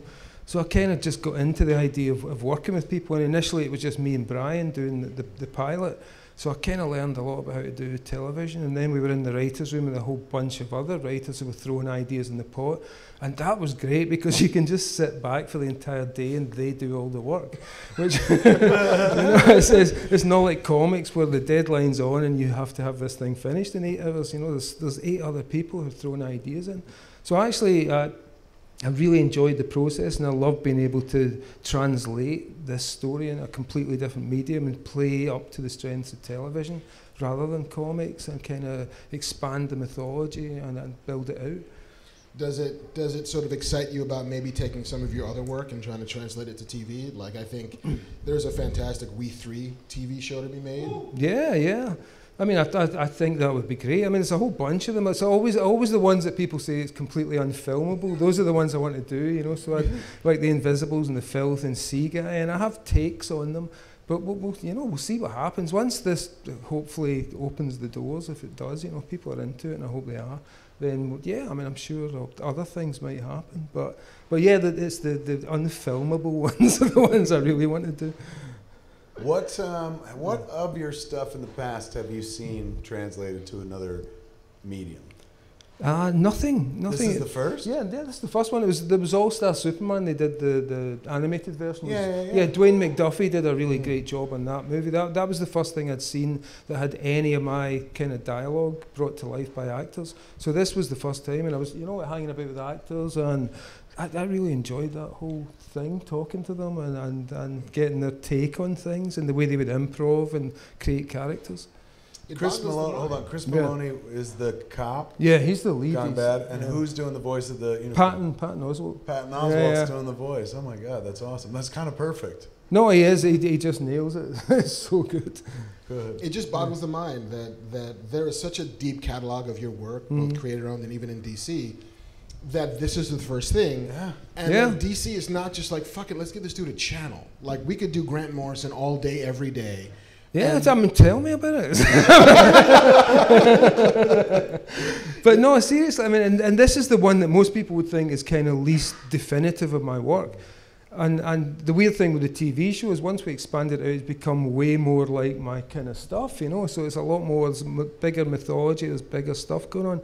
But it's weird that this was the one that is so probably non-representative of what I do, is the one that kind of opened the door. Grant wrote one of my all-time favorite stories, not even just comic book stories, just stories in the world, with Rock of Ages on that JLA run. Oh, yeah. Oh, my God. Still, to this day, like, can make me well up by the time you get to the Black Racer issue. Just such a well-told fucking story. And that version of Batman who'd been broken, mutilated by Desaad, and then finally went through like a decade or more of mutilation just to outlive him and just to eventually break him. Yeah, and then he punches out Metron as well. Yes, punches Metron. out, and you go with the logic. He was just like, you don't know what it's like to be real. You've never made, make yourself. And Metron flesh. wants all knowledge, so he needs the knowledge of what does it feel like to be human. Well, become human, and you'll learn that. The minute Metron becomes human, Batman punches him. That concept's like.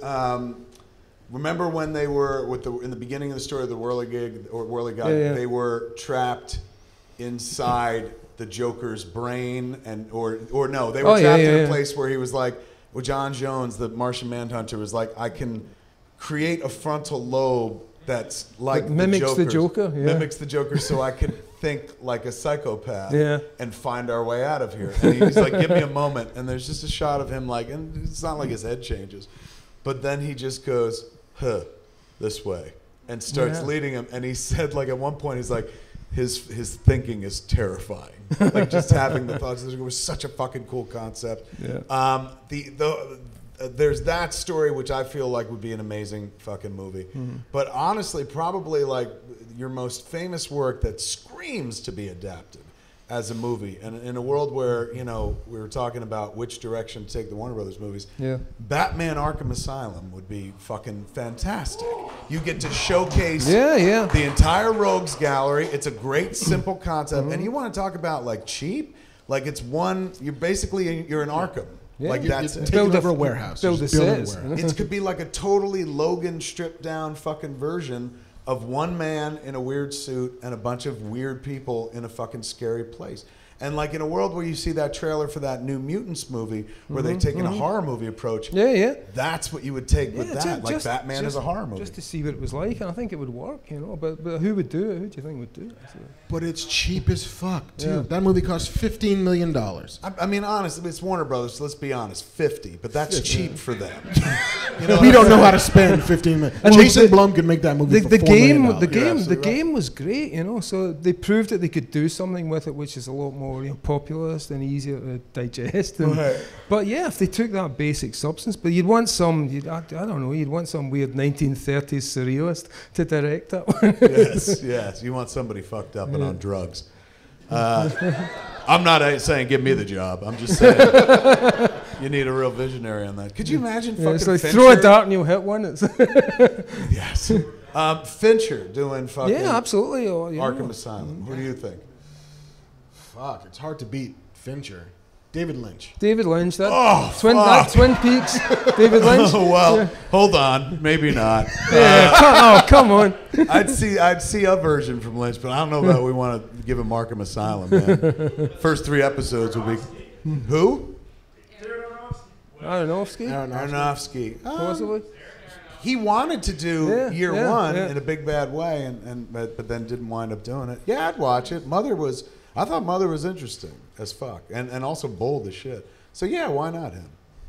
All right, man. That's so. When can they watch? And is it all done? Is it one of these shows that's like we did 10 episodes and we're finished? Well, we did 8, and it's that's the first season, but it's all set around Christmas, so it's kind of it's a wonderful life for this new generation of ours. And it starts tomorrow night, and I hope people dig it. I mean, it goes from this, like I say, a hyper violence to absolute ET style sentimentality, where the tears will be running down your face because Tinkerbell's dying. And it's like, so we kind of cover everything, and I'm kind of interested to see what people think. I remember when I was at San Diego this summer for IMDb, a friend of mine saw me and was like, I just got cast on Happy. And I was like, get the fuck out of here. They're making Happy. And it's Joe Reitman. Joe's great. Yeah, I mean, Joe's wonderful. He's the dude from, if you saw Jay and Silent Bob Strike Back, he was the first AD when Chris Rock was like, this movie is going to make House Party look like House Party 2. And he went, or House Party 3, you know. And he was like, shut the fuck up. He goes, yes, sir. So who's he playing in this? He's the Santa guy? Yeah, he's playing the just the most corrupt Santa you've ever seen. And the costume design's great. The designs are like Batman villains, you know. The Santa's amazing. He's just covered in all this Christmas shit that he's been accumulating for years. So it's like a crab. And he's built this shell around him. And poor Joe, the coat weighed about 3 times Joe's weight, and he was dragging it around the place. The costume itself. Yeah, the costume was insane. It's like solid, you know. You could live in it. It's like an igloo. It's amazing, but it's covered in stuff. It's covered in dolls and burned out faces and Christmas things. So it's an amazing costume. What is it like to see and again, like, this is not the most obvious choice in the world of everything you've created to go first. What is it like to see something that you probably never thought would be fucking turned into something before some of the other things? Yeah, well, what do you think? I mean, it's ridiculous. It's like, what the fuck? It's a total what the fuck. Yeah. And seeing those posters on Sunset, Because the billboards are everywhere. If you're not here in Los Angeles, that was like this thing where I'd always imagined going down that street and there would be something up there eventually, you know. And suddenly to see it was like it was being pitched into a hallucination. Fuck. Well, congratulations. That's fucking thanks, awesome. You want to stick around for Q&A? Yeah, sure. So we can open it up to you as well. All right, folks. We're now about to enter the Q&A portion of Fat Man on Batman, and I brought some fucking gifts. Not from Whole Foods. It's just a Whole Foods bag. For the choosing. When you ask a question, you get to pick from this fine array of stuff. We got a Pop. We got some Injustice figures. We got a Harley Quinn Hulu girl, and we got Batman socks. So if your question's worthy enough, we don't have 40X tickets this week. Is that like Frankenstein? Oh, that's cool. Which one? Is that Frankenstein? Where? Which one? Is that Solomon Grundy? Oh, Solomon Grundy. Oh, too bad. Oh my God, they're going to take your DC card away.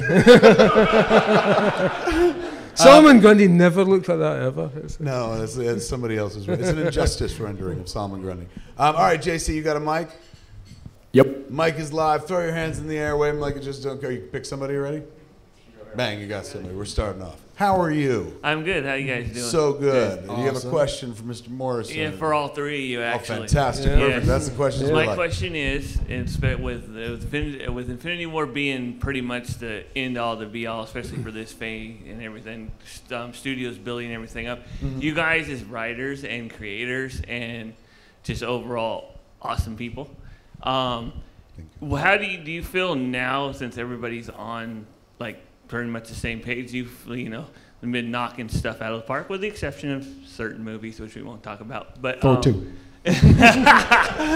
My question for you guys: do you think it was more that the writers and producers on the shows like American Gods, Game of Thrones, the CW shows, the guys that work for Feige and all them, is it just it's just that they get it and they realize it, or is it more of a right place, right time type of thing? And do you guys feel that where we will end up in the future, is it just going to get better, or is it a might get worse?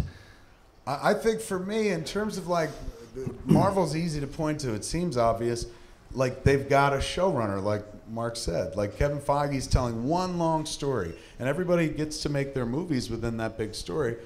But he's got a long con going, and it's going to pan out for him. And I think the other thing they do that's interesting is, whenever I look at the credits, I never see a writer's name where I'm like, oh, it's that person. Like, they're willing to take new talent on, because old talent, I suspect this might have something to do with it, aside from being expensive and shit. But old talent, and I'm not including myself in that. I'm just saying, like, there's a bunch of names, say 20 names, like, of the highest paid screenwriters.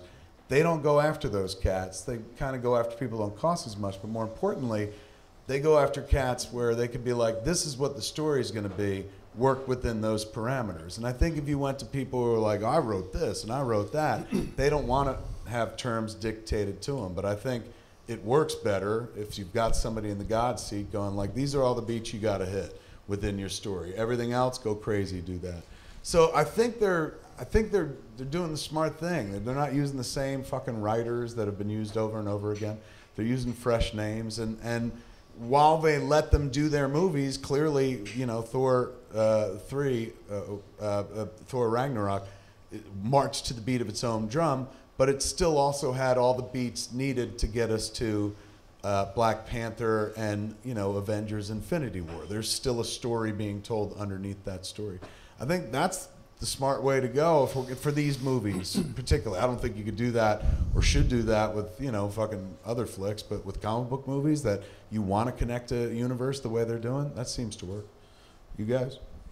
Yeah, I just think that the formula gets better. They figure it out. Each new one, they figure out how to make those connections, how to make them better, how to make them clearer. And it's like algorithms, soon machines will be writing these movies and they'll be even better. They've already got programs that are doing this stuff. So that they kind of, each one of these movies, it's like, it's more refined, it's more perfectly tuned to what the audience are looking for. And they'll just keep doing that. I mean, who knows what the pinnacle of that will be? A Thor movie so beautiful it breaks our hearts and kills us. I think that at some point, every story has to end. Every good story needs the final act. Right. And I'm very curious what Marvel's final act is going to be and when they're going to start nudging us towards that. I mean, there was the point, like, we all loved the first season of Lost. We all kind of endured the second season of Lost. But by the third season of Lost, you're like, you got to come up with where the last season of Lost is. We can't be here indefinitely. And only when they decided there is where we're going. They pointed to the fucking bleachers and said, I'm going to hit a shot there. Do you start to get actual story resonance? Do you actually start to get it to mean something by the end of it? So I'm really curious where Kevin Feige, how much longer this long con is going to go on for. And these movies are good because they're what they need to be. You know, like, they're not trying to, I mean, fucking, it's why Thor Ragnarok was so good, because it felt like it's what it demanded to be. It's why Guardians was so good, because it was, this movie needs to be this thing. And we're going to do that version of it to the best we possibly can. It's why Deadpool worked so well, and why attempts at mimicking Deadpool don't work so well. Because they knew what Deadpool was and made the best version of that thing. So, yeah, I'm just really curious to know when and what the final act looks like. You win a prize. Give him a round of applause, ladies and gentlemen. Take us someplace, JC. How are you? I'm doing great. How are you? So fucking good. My question is for Mr. Morrison. Hey, how you doing? Back at Comic-Con, you talked about doing an Arkham Asylum sequel. Yep. Any indication as to when that might be released? Wait, what? Yeah. What is it? What would it be? I mean, don't give us the story, but what? No, it's basically, I was talking to Chris Burnham and he wanted to do some Batman again. I said, look, I always thought that when I was completely jumping the shark and my career was over, I would do Arkham Asylum 2. So, are we there? So let's do it. And we come up with this idea and we just really wanted to do it. And it's kind of, all I could say so far is it's the kind of Damien version of Batman. It's in the future, but we're not doing any of that dystopian stuff. I want it to be like a French graphic novel, like one of those Douillet, Mobius things, like Valerian. I love Valerian. It was like the worst, but I really loved it. And the movie? Did you see the movie? Yeah, I thought it was she great. was really good in it. I thought the movie was fucking beautiful. It was the most amazing looking thing, and just filled with all that detail. So Chris and I are going to do this thing, but he's just working with Kirkman right now. He's about to finish the project, and we're starting it next year. But the idea is to just give him a long lead in so that we can release it.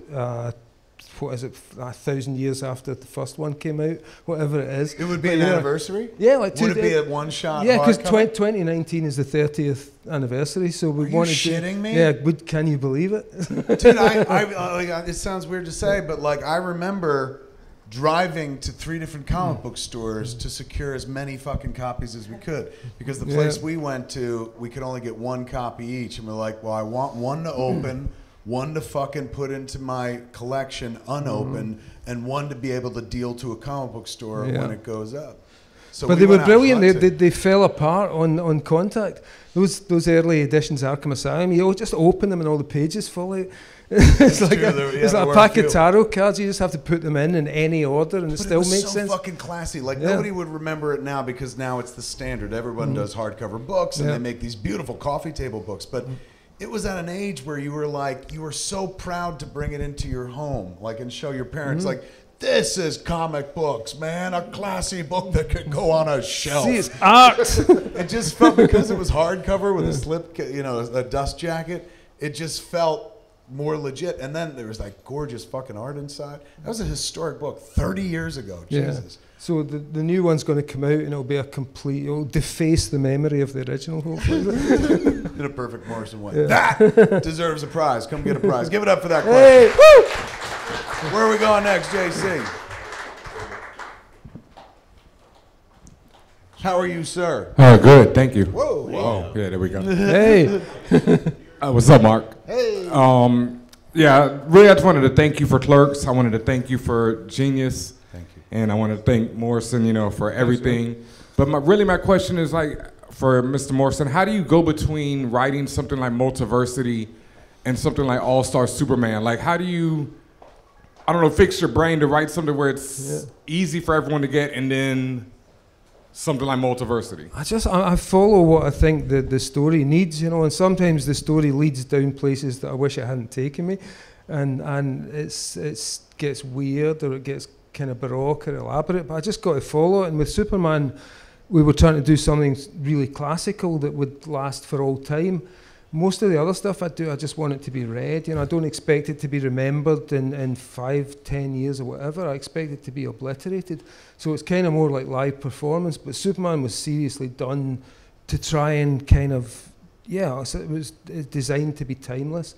So the other stuff is different. It's more like experimenting. What can you do in a live performance? You've got an idea for a superhero story. How far can you stretch the notes before it turns into something else? How far can you, bend it before it changes? And most of these things, I kind of do them as experiments. I know, obviously sometimes the experiments might seem as if they've gone too far or they've failed, but I kind of just got to follow. With Batman, it was all about the entire structure of that guy's career, like the entire history of Batman. Could we make that one guy's life? And all of them were the same. The Seven Soldiers was the idea, could we do a super team where none of them ever meet, but the stories cross over to this degree where actually they managed to beat the villains without ever crossing paths. And all of them are just like, how did I do this? Justice League was like myths, I could go on all night. It's like X-Men was a soap opera, and I was really pushing myself to experience these miserable emotions. And all of them, you're following, okay, what's the format? A soap opera is really different from telling the mythological tales of the Justice League, and a diary comic like The Invisibles is very different from doing, a Wee 3, which is, okay, it's an animal story and it's distinct begin, middle and end. So honestly, it's form dictates content, or is it content dictates form, whatever. That's how, what does the story need? Where does it want to go? What's it asking for? And how distorted can the medium be to carry that story, if need be? Hence things like Final Crisis. Excellent question, good question. Man. Pick a fucking prize. Give it up Whoa! for it. Hey, I got a question before we jump back into the audience. So you talked about it on the podcast when you were on my show once, but since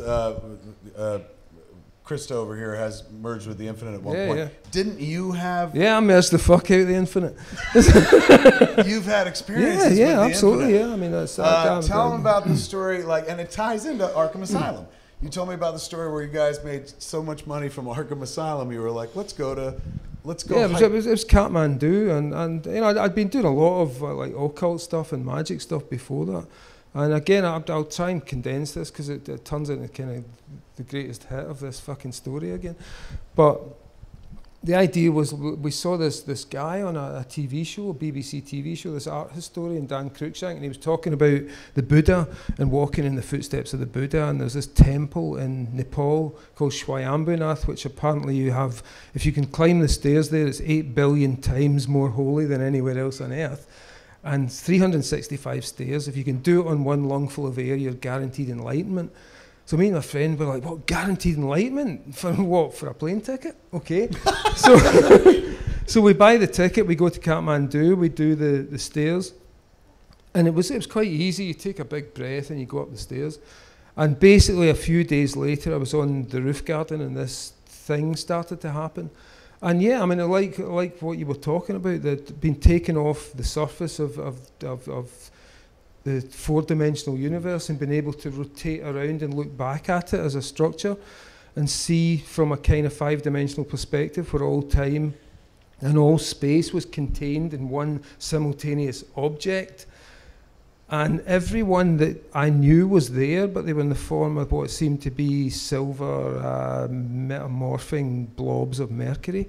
And when they passed through, you'd get entire emotional symphonies of someone you'd known, like your mother, your father. It'd be this heavy. So it seemed like a place. It seemed outside time. But what they said to me, which was interesting, they showed me the universe of time, and I said, what the fuck, why am I here? And they said, well, you asked for it. You ran up those stairs, you asked to have your psychic ass kicked. And they just basically said, look, we make, in this world we live, it's five-dimensional, so it's beyond space, it's beyond time. We don't have time like you have time, so we can't grow things. The only way to grow something is to make time, because that's where things grow. Things grow in time. They need time to grow. So they basically said, we grow our children, we select a planet in your universe, and we plug a kid into it. And it starts off as a single cell in the ocean, and it grows. and it grows for billions of years, and it puts out all these fronds and ferns, and it feels like distinct and individual. It's like all the fingers in a hand think they're separate, but they're actually not. They're all just part of the same hand. And they show me this thing, and they just said, this huge entity that's living on your planet and has been surviving on your planet and feeding off your planet for the last 3.5 billion years is about to grow up and turn into one of us. Now go back and tell everyone. No, it wasn't. It was actually I've had that. The question was it a DMT yeah, experience? And I mean that it makes in the interim. I tried everything in the 90s after that experience. I tried everything to get back to this place because it was much more real than here. It was way more real than this. The definition was way higher. It was like 1,000 million bit, computer simulation. The colors were so much purer. And this seems like a kind of flickering Charlie Chaplin film by comparison. So, yeah, I could never recreate the same experience, but it kind of fueled a lot of the work that I did for years in the Invisibles and stuff. And I'm still trying to figure out, was it a real vision? Was it a temporal lobe seizure? Is this what the afterlife looks like? Is this what the fifth dimension looks like? I still don't know. No idea. But all I can do is that's what happened. That's what I saw. I fucking love that story. Oh my God. I just went to Hearst Castle and took a fucking tour. Good luck following that question. Where are we going next, JC? Yeah. Oh boy. So we're here tonight in honor of my husband's birthday. Hey, happy birthday! So I want to play his least favorite game, Remember When You Said. So Kevin, in so many podcasts, you talk about how much you hate Tusk, and I love Tusk. I only joke about hating it. It's my favorite thing I've ever done. Well, I wanted you to explain that process about how you talk about it in all the podcasts and how it started, because I am not artistic and I've never created, so I wanted to hear your story about how it was an execution or what people said about it, because you often talk really negatively about it. But I also often talk negatively about, you guys don't hear it as much anymore, Mallrats. For the first 10 years of Mallrats' life, it was the redheaded stepchild and a punchline to many jokes. And then Jersey Girl took its place for a long time. That was my first horror movie, I would say, before Red State or Tusk. And then Tusk took Jersey Girl's place, but only for a little while, because then Yoga Hosers beat them all. So suddenly there was an easier go-to. I always find it best to make fun of my shit before somebody else does. I believe in stealing the thunder. If I grew up fat, so if you are in the schoolyard and you're like, I'm fat, then the bully doesn't call you fat, 'cause they're like, oh, he fucking knows it. And they move on and shit. So I've always been the person that's the first to make fun of his flicks. But I love them regardless. Like they exist because I love them. I get that people can find flaws in them, but I love them to death. They're exactly what I wanted them to be, or based on the material I had to work with, or the budget, or something like that. Even Cop Out was a movie that, like, considering what a pain in the ass it was to shoot and how we had to kind of work through one of the leads.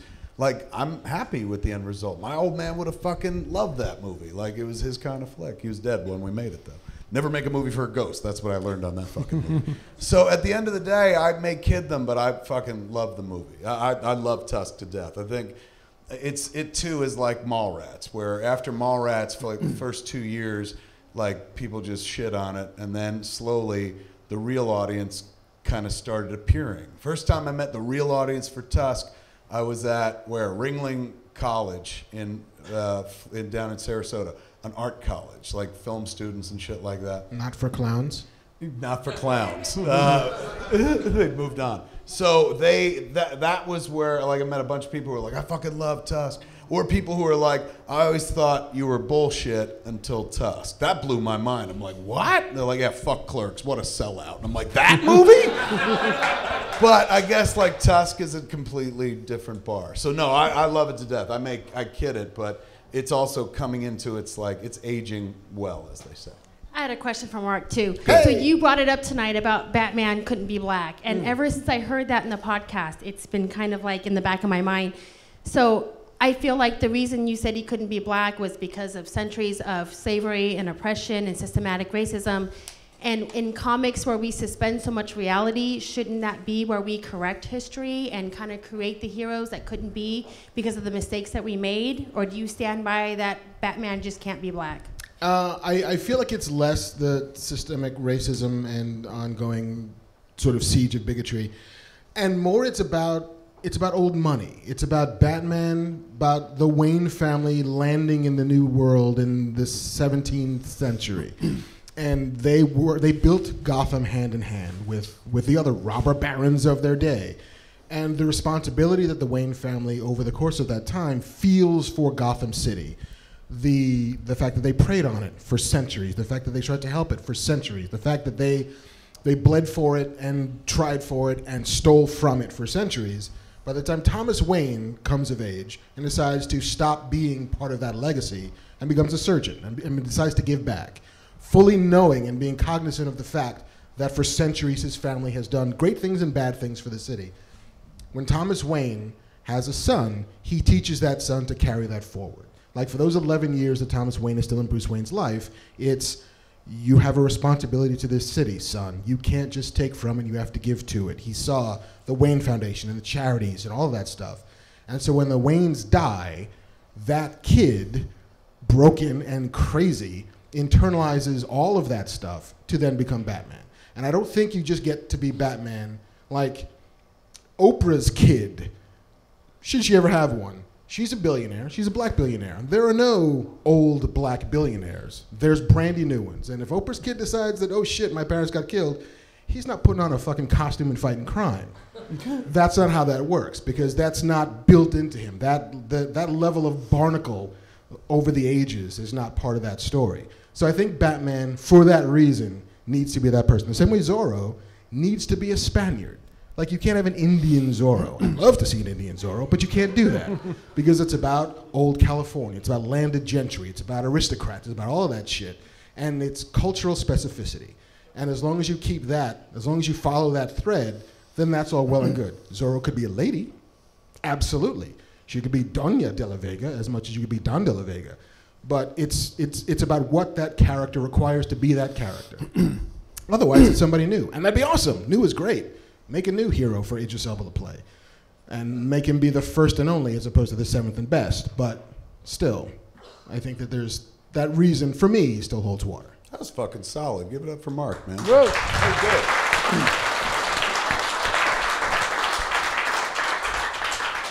Some smart shit in there. All right, where are we going next? Oh, you win a prize, by the way. Yeah. Fucking come up there and get that prize. Happy birthday, kid. Give him up. Give it up for him. He's a birthday kid. Yeah, let your lady do all the work. You get the present. Nice. We're all studying you now. Of course you took the big one. Well done, well done. The Harley Quinn doll, well done. All right, JC, where are we going? Kevin, Mark, hey. Jeff Biscamp, love the show. Thank you. Do a great job. Great jersey, my friend. Thank you, my brother. Go Kings, go. How you doing? So good. Awesome. Fucking metal. Two-part question for you. First part, can I get a picture with you after the show? Absolutely. Second part, if you were to get a tattoo of your favorite comic book character, what would it be and where? Fuck. I guess, I mean, it's kind of the standard answer, but I'm a huge Batman fan, so I would definitely get Batman. Where? Fuck, I got a lot of skin. You know, I could probably put all the Rogues Gallery on me as well, but I think, like Jason, the guy I spend my life standing next to in movies and in real life, he has put tattoos on his calves that look kind of badass. He put, like, the Justice League symbols on his calves back in the day. So I got a fairly large calf. I think that has to do with the fact that the rest of me is big, and so when I walk, that's the only part of my body that's developed. I walk the dogs all the time. My wife makes fun of me. She's like, "Fucking gun show," because my calves. Like, she took a picture of them once, and I look ripped, like when I'm walking up the hill, and I was like, "That's weird," because the rest of me is real flabby. But I realized, like, I walk on these fuckers all the time, and these fuckers got to hold up like 1,000 pounds. So they've gotten real developed. So I imagine I could put Batman and a muscular-looking Batman on one of my fucking calves. That'd be kind of cool. And plus, they'd be exposed all the time, right? Because I'm always wearing jorts. So, but at the same time, then I would be like, well, fuck DC. They don't need any promotion with that character. Put your fucking self on your own calves. So I'd probably default to Silent Bob on my calf instead. But Silent Bob dressed like Batman. Best of both worlds. You gotta pick a prize, man. Well done. All right, where are we going next, JC? 2 prizes left. Well, really 1 pair of socks. What, there's just one sock in a bag? No, I mean, but you know, yeah, I guess there's 2, but then there's, yeah. We're down to the socks, man. Do you have a sock-worthy question? I don't. I'm sorry. My voice is terrible. I'm so sorry.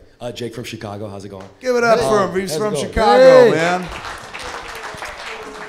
So we're getting to that time at the end of the year when people are putting out their top 10 list and critics groups are voting for best of the year, and we're sort of starting to hear the same movies. You deserve better than socks. I like where this is no, going, man. So I'm just sort of curious, like, what is the movie that's not getting a lot of attention from 2017 that you wish were getting maybe more accolades at this time this year? That's awesome. I want that. Really? Yes. All right, he gets the Buffy statue. Give So it up much for for him. the That's a socks. great question. Yeah, wait. What do I think is not getting attention? Brigsby Bear was one of my favorite fucking movies of the year. If you love movies about creativity and fucking art, if you like to laugh, you like to feel, the movie had all the feels. I've watched it now 3 times at home. Wonderful movie about the joy of creation and the therapy of art and just you know it incredibly well acted.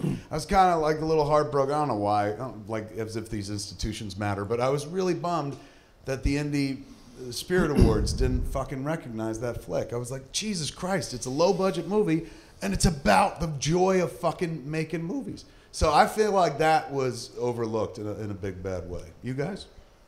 Well, we're gonna do a top 10 show before the end of the year, so I'll give away one of the things I was going to put on the list. Colossal. Oh, I fucking love that movie. That movie, so good. The Anne Heche movie. Yeah. Yes. Anne Heche. I mean Anne Hathaway. I mean, my I bad. would love Anne Heche. I went back to the '90s for a second. The Anne Hathaway movie. Yeah, Not Anne his Hathaway. movie. Yeah. So fucking Jason good. Sudeikis. It's this really, really, if you haven't seen it, it's a super fucking smart, crazy story about kaiju, and apparently this woman who can control one of the kaiju and how that affects and talks about trauma and PTSD and responsibility and all that stuff in a movie about giant kaiju. If you haven't seen it, you should see it because it's beautiful. Wholly original. It's a movie that, like, when it's done, you're like, I've never seen that before. Yeah, and it holds together too, because there's some movies like you could be like, I've never seen that before, and I never will again.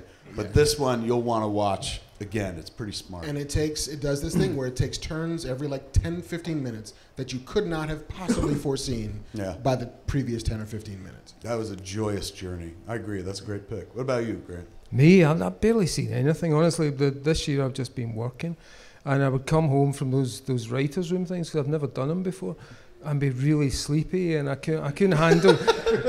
I just couldn't handle the routine, and the work was fine, but getting up in the morning and coming back at the same time every night and cooking the same dinner, and I'd sit in front of a movie and always fall asleep. Right. But the only 2 movies, honestly, that kept me awake this year, okay, were Get Out and A Cure for Wellness. I saw A Cure for Wellness. Yeah, I loved that kid, DeHaan, who was in He was Valerian. also in Valerian. He wasn't great in Valerian, but everything else he's been really brilliant in. And that. Wow, you really gave it and then took it right away from him. No, You're I like, mean, I it's love like, that kid. He fucked Valerian, but I love him. He walked his way through that movie, but you know, and everything else I've seen him, he's been great. Yeah. But that movie where he just come on and like every other kid in movies is super ripped and jacked up. He'd come on and he was just like hanging out the top of his pants. He was like a complete physical wreck through the entire movie, and I thought it looked beautiful. If it stopped like at the end of Act 2, it'd have been one of the greatest horror movies ever. But then it goes to hell. Gore Yeah, Gore Verbinski. Yeah. And there was all these beautiful grotesques. So those were the ones for me. I mean, I don't have any really obscure picks, but those were the ones that actually kept me awake. Kept you going. And Get Out as well, which I was just like, wow, this is great. This is a really good movie. Get Out, a movie, a little indie movie needs help. Nobody ever heard of it. Yeah, exactly. All right, that answers every. Yeah, well done. Give it up for him. Great question. Whoa. 2 more pair of socks remain, ladies and gentlemen. That means 2 questions. JC, find us a victim, if you will. Hey, how are you? Hey, how's it going? So good. It's also my birthday, too. I did not know that. Yeah. Hey, happy birthday. It's your birthday as well? Yeah. Happy birthday, man. What's your name? Nick. Happy Let's birthday, see if you can Nick. earn some socks, Nick. What's your star sign, Nick? Is it, My question is that with the CW. What's your star sign? Yeah, what is your what's the star astrology sign sign? Sagittarius. All right, thought so. Yeah, just checking.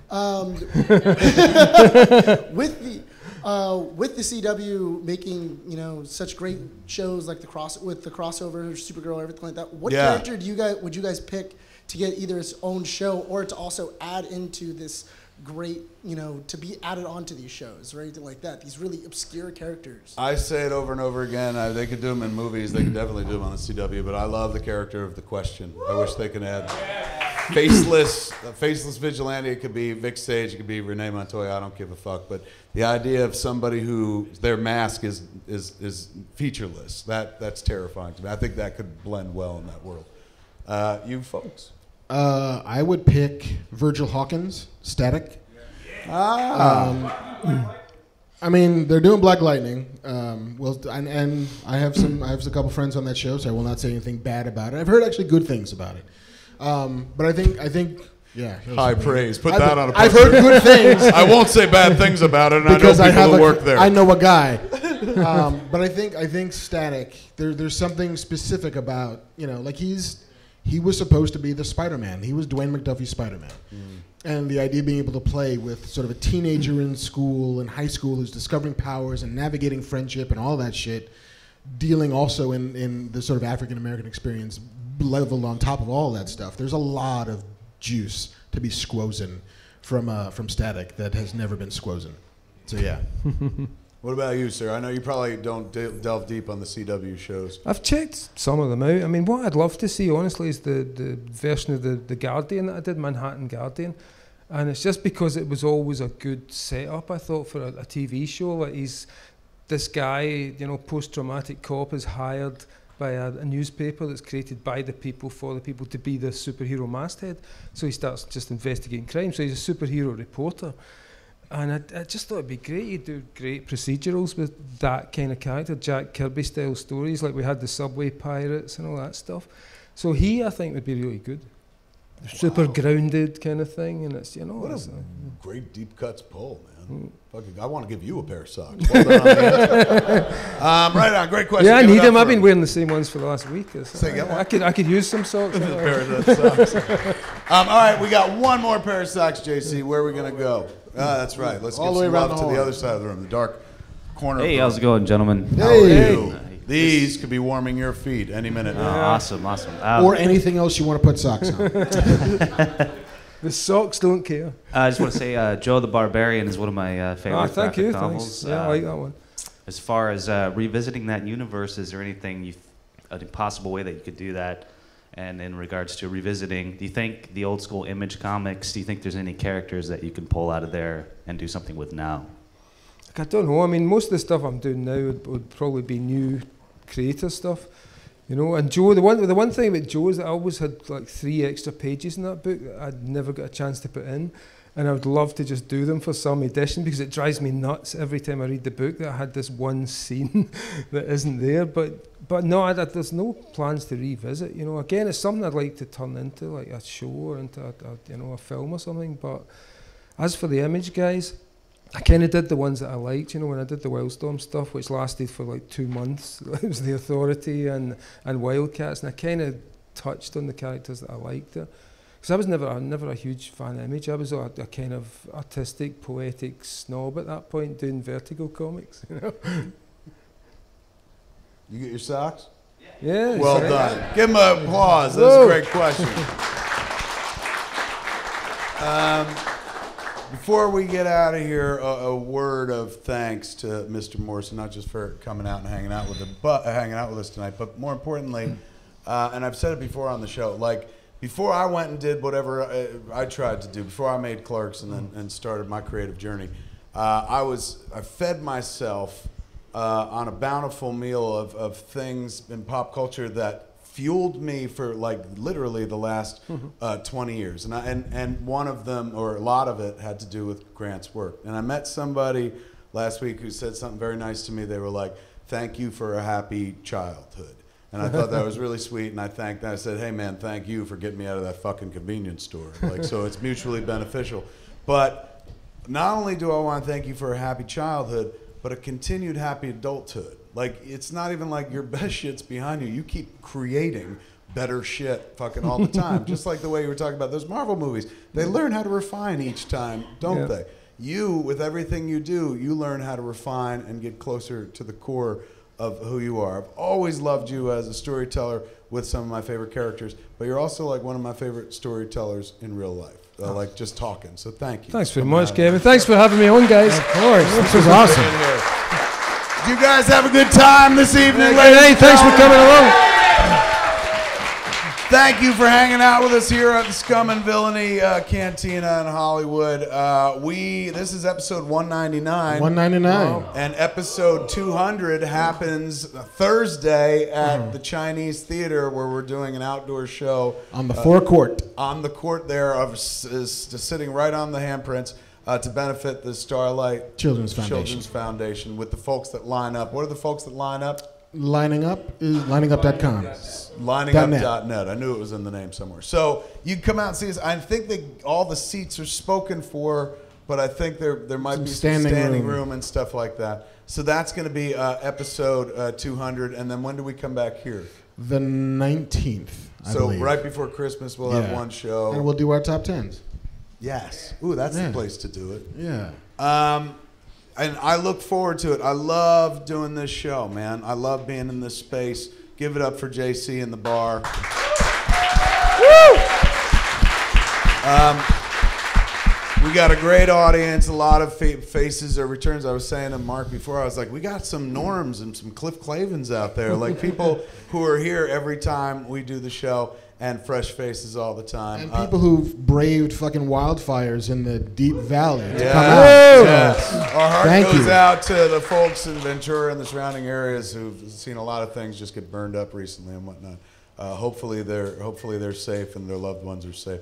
A lot of damage. This is one of the bad things about living out here is it's so dry. Oh, is that you? Right on. The dude tweeted about maybe not being able to come, and I was like, don't worry about that. You got a lifetime pass forever. But you made it. Yeah. Well, I take that fucking pass back then. How was it out there? What'd you do? Hold on. Let JC will get you a microphone so we're not speaking into a vacuum. Or come on up here. You just speak into.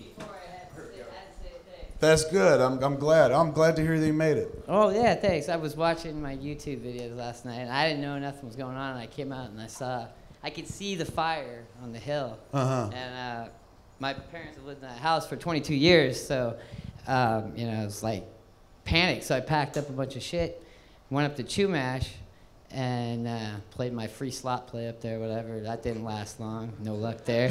And I was in the store, and I wanted to tweet about the fires, and then I got your tweet, and I literally was like walking out to my car, and I just lost it. I just fucking started weeping in my car, and then all the likes and the comments and stuff.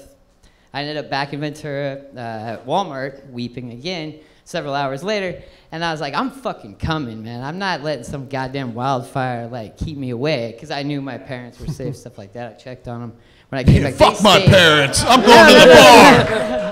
No, they stayed. They were like they stayed. They were the night and stuff. And as I was driving out of town last night, I was like, oh my God, I'm watching like hills right above where I work, burning, and I'm like, it's scary. Oh my God, we get to see it from a distance here, and it's still frightening. Yeah. I can't imagine what it's like when you get close. We've seen harrowing pictures from and I'm just LA like Times of cars escaping flames. Right. And shit. I'm just like everybody else, I've seen the disasters, but I've never been in the middle of one. It's just like it kind of puts some things in, check or whatever. Like what, priorities, right? It does. It makes you think whether or not you want to come to that the Star was, Wars well, bar. I was like, I've been waiting for this. Like, I saw you in 2001 for Jay and Bob Strike Back. I went to the Comic-Con for the first and only time.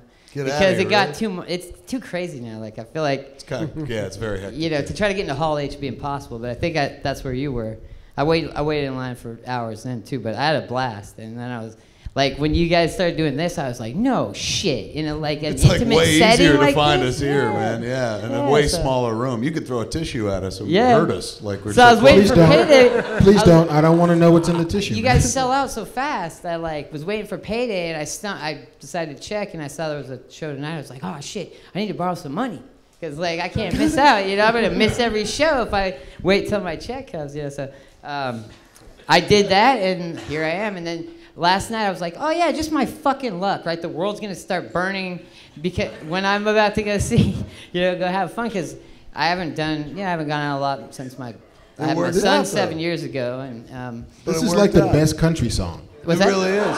Yeah. And mom and dad are safe. Yeah, mom and dad are cool, and my brother's also with them. We were both staying there, helping them sell their house. So that's nice too, huh? Their house burns down right before they're about to sell it. Yeah, they're in the middle of a deal right now, and also a couple of weeks before Christmas. People buying are like, hold 1 second, please. Well, now they can charge like $100,000 more because it's the only house left. Yeah. So, but anyways, thank you for that. And of course, everything else. Like I found you in a video store when Dogma was released.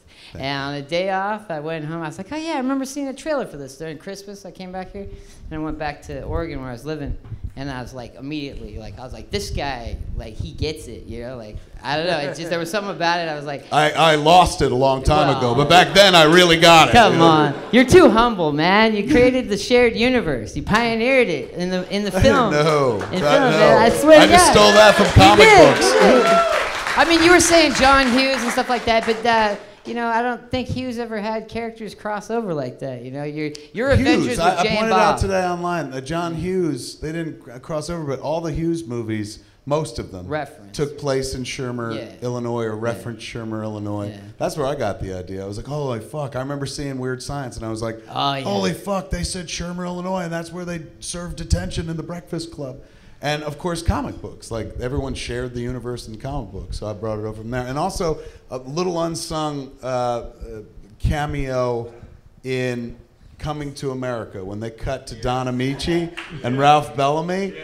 John Landis did it years ago, and just to see they're walking through the park and they give money to two bums, and all of a sudden it's the two guys that Eddie Murphy beat in Trading Places. And I remember being in the theater and being like, holy fuck! It's kind of a sequel! So I remember when I was making my flicks, I was like, oh, let's tie them together, because that was fun when I saw that. So I got to give credit for those that went before me. I showed my son Dogma. He's like 7. You showed a 7-year-old Dogma? Get him security quick.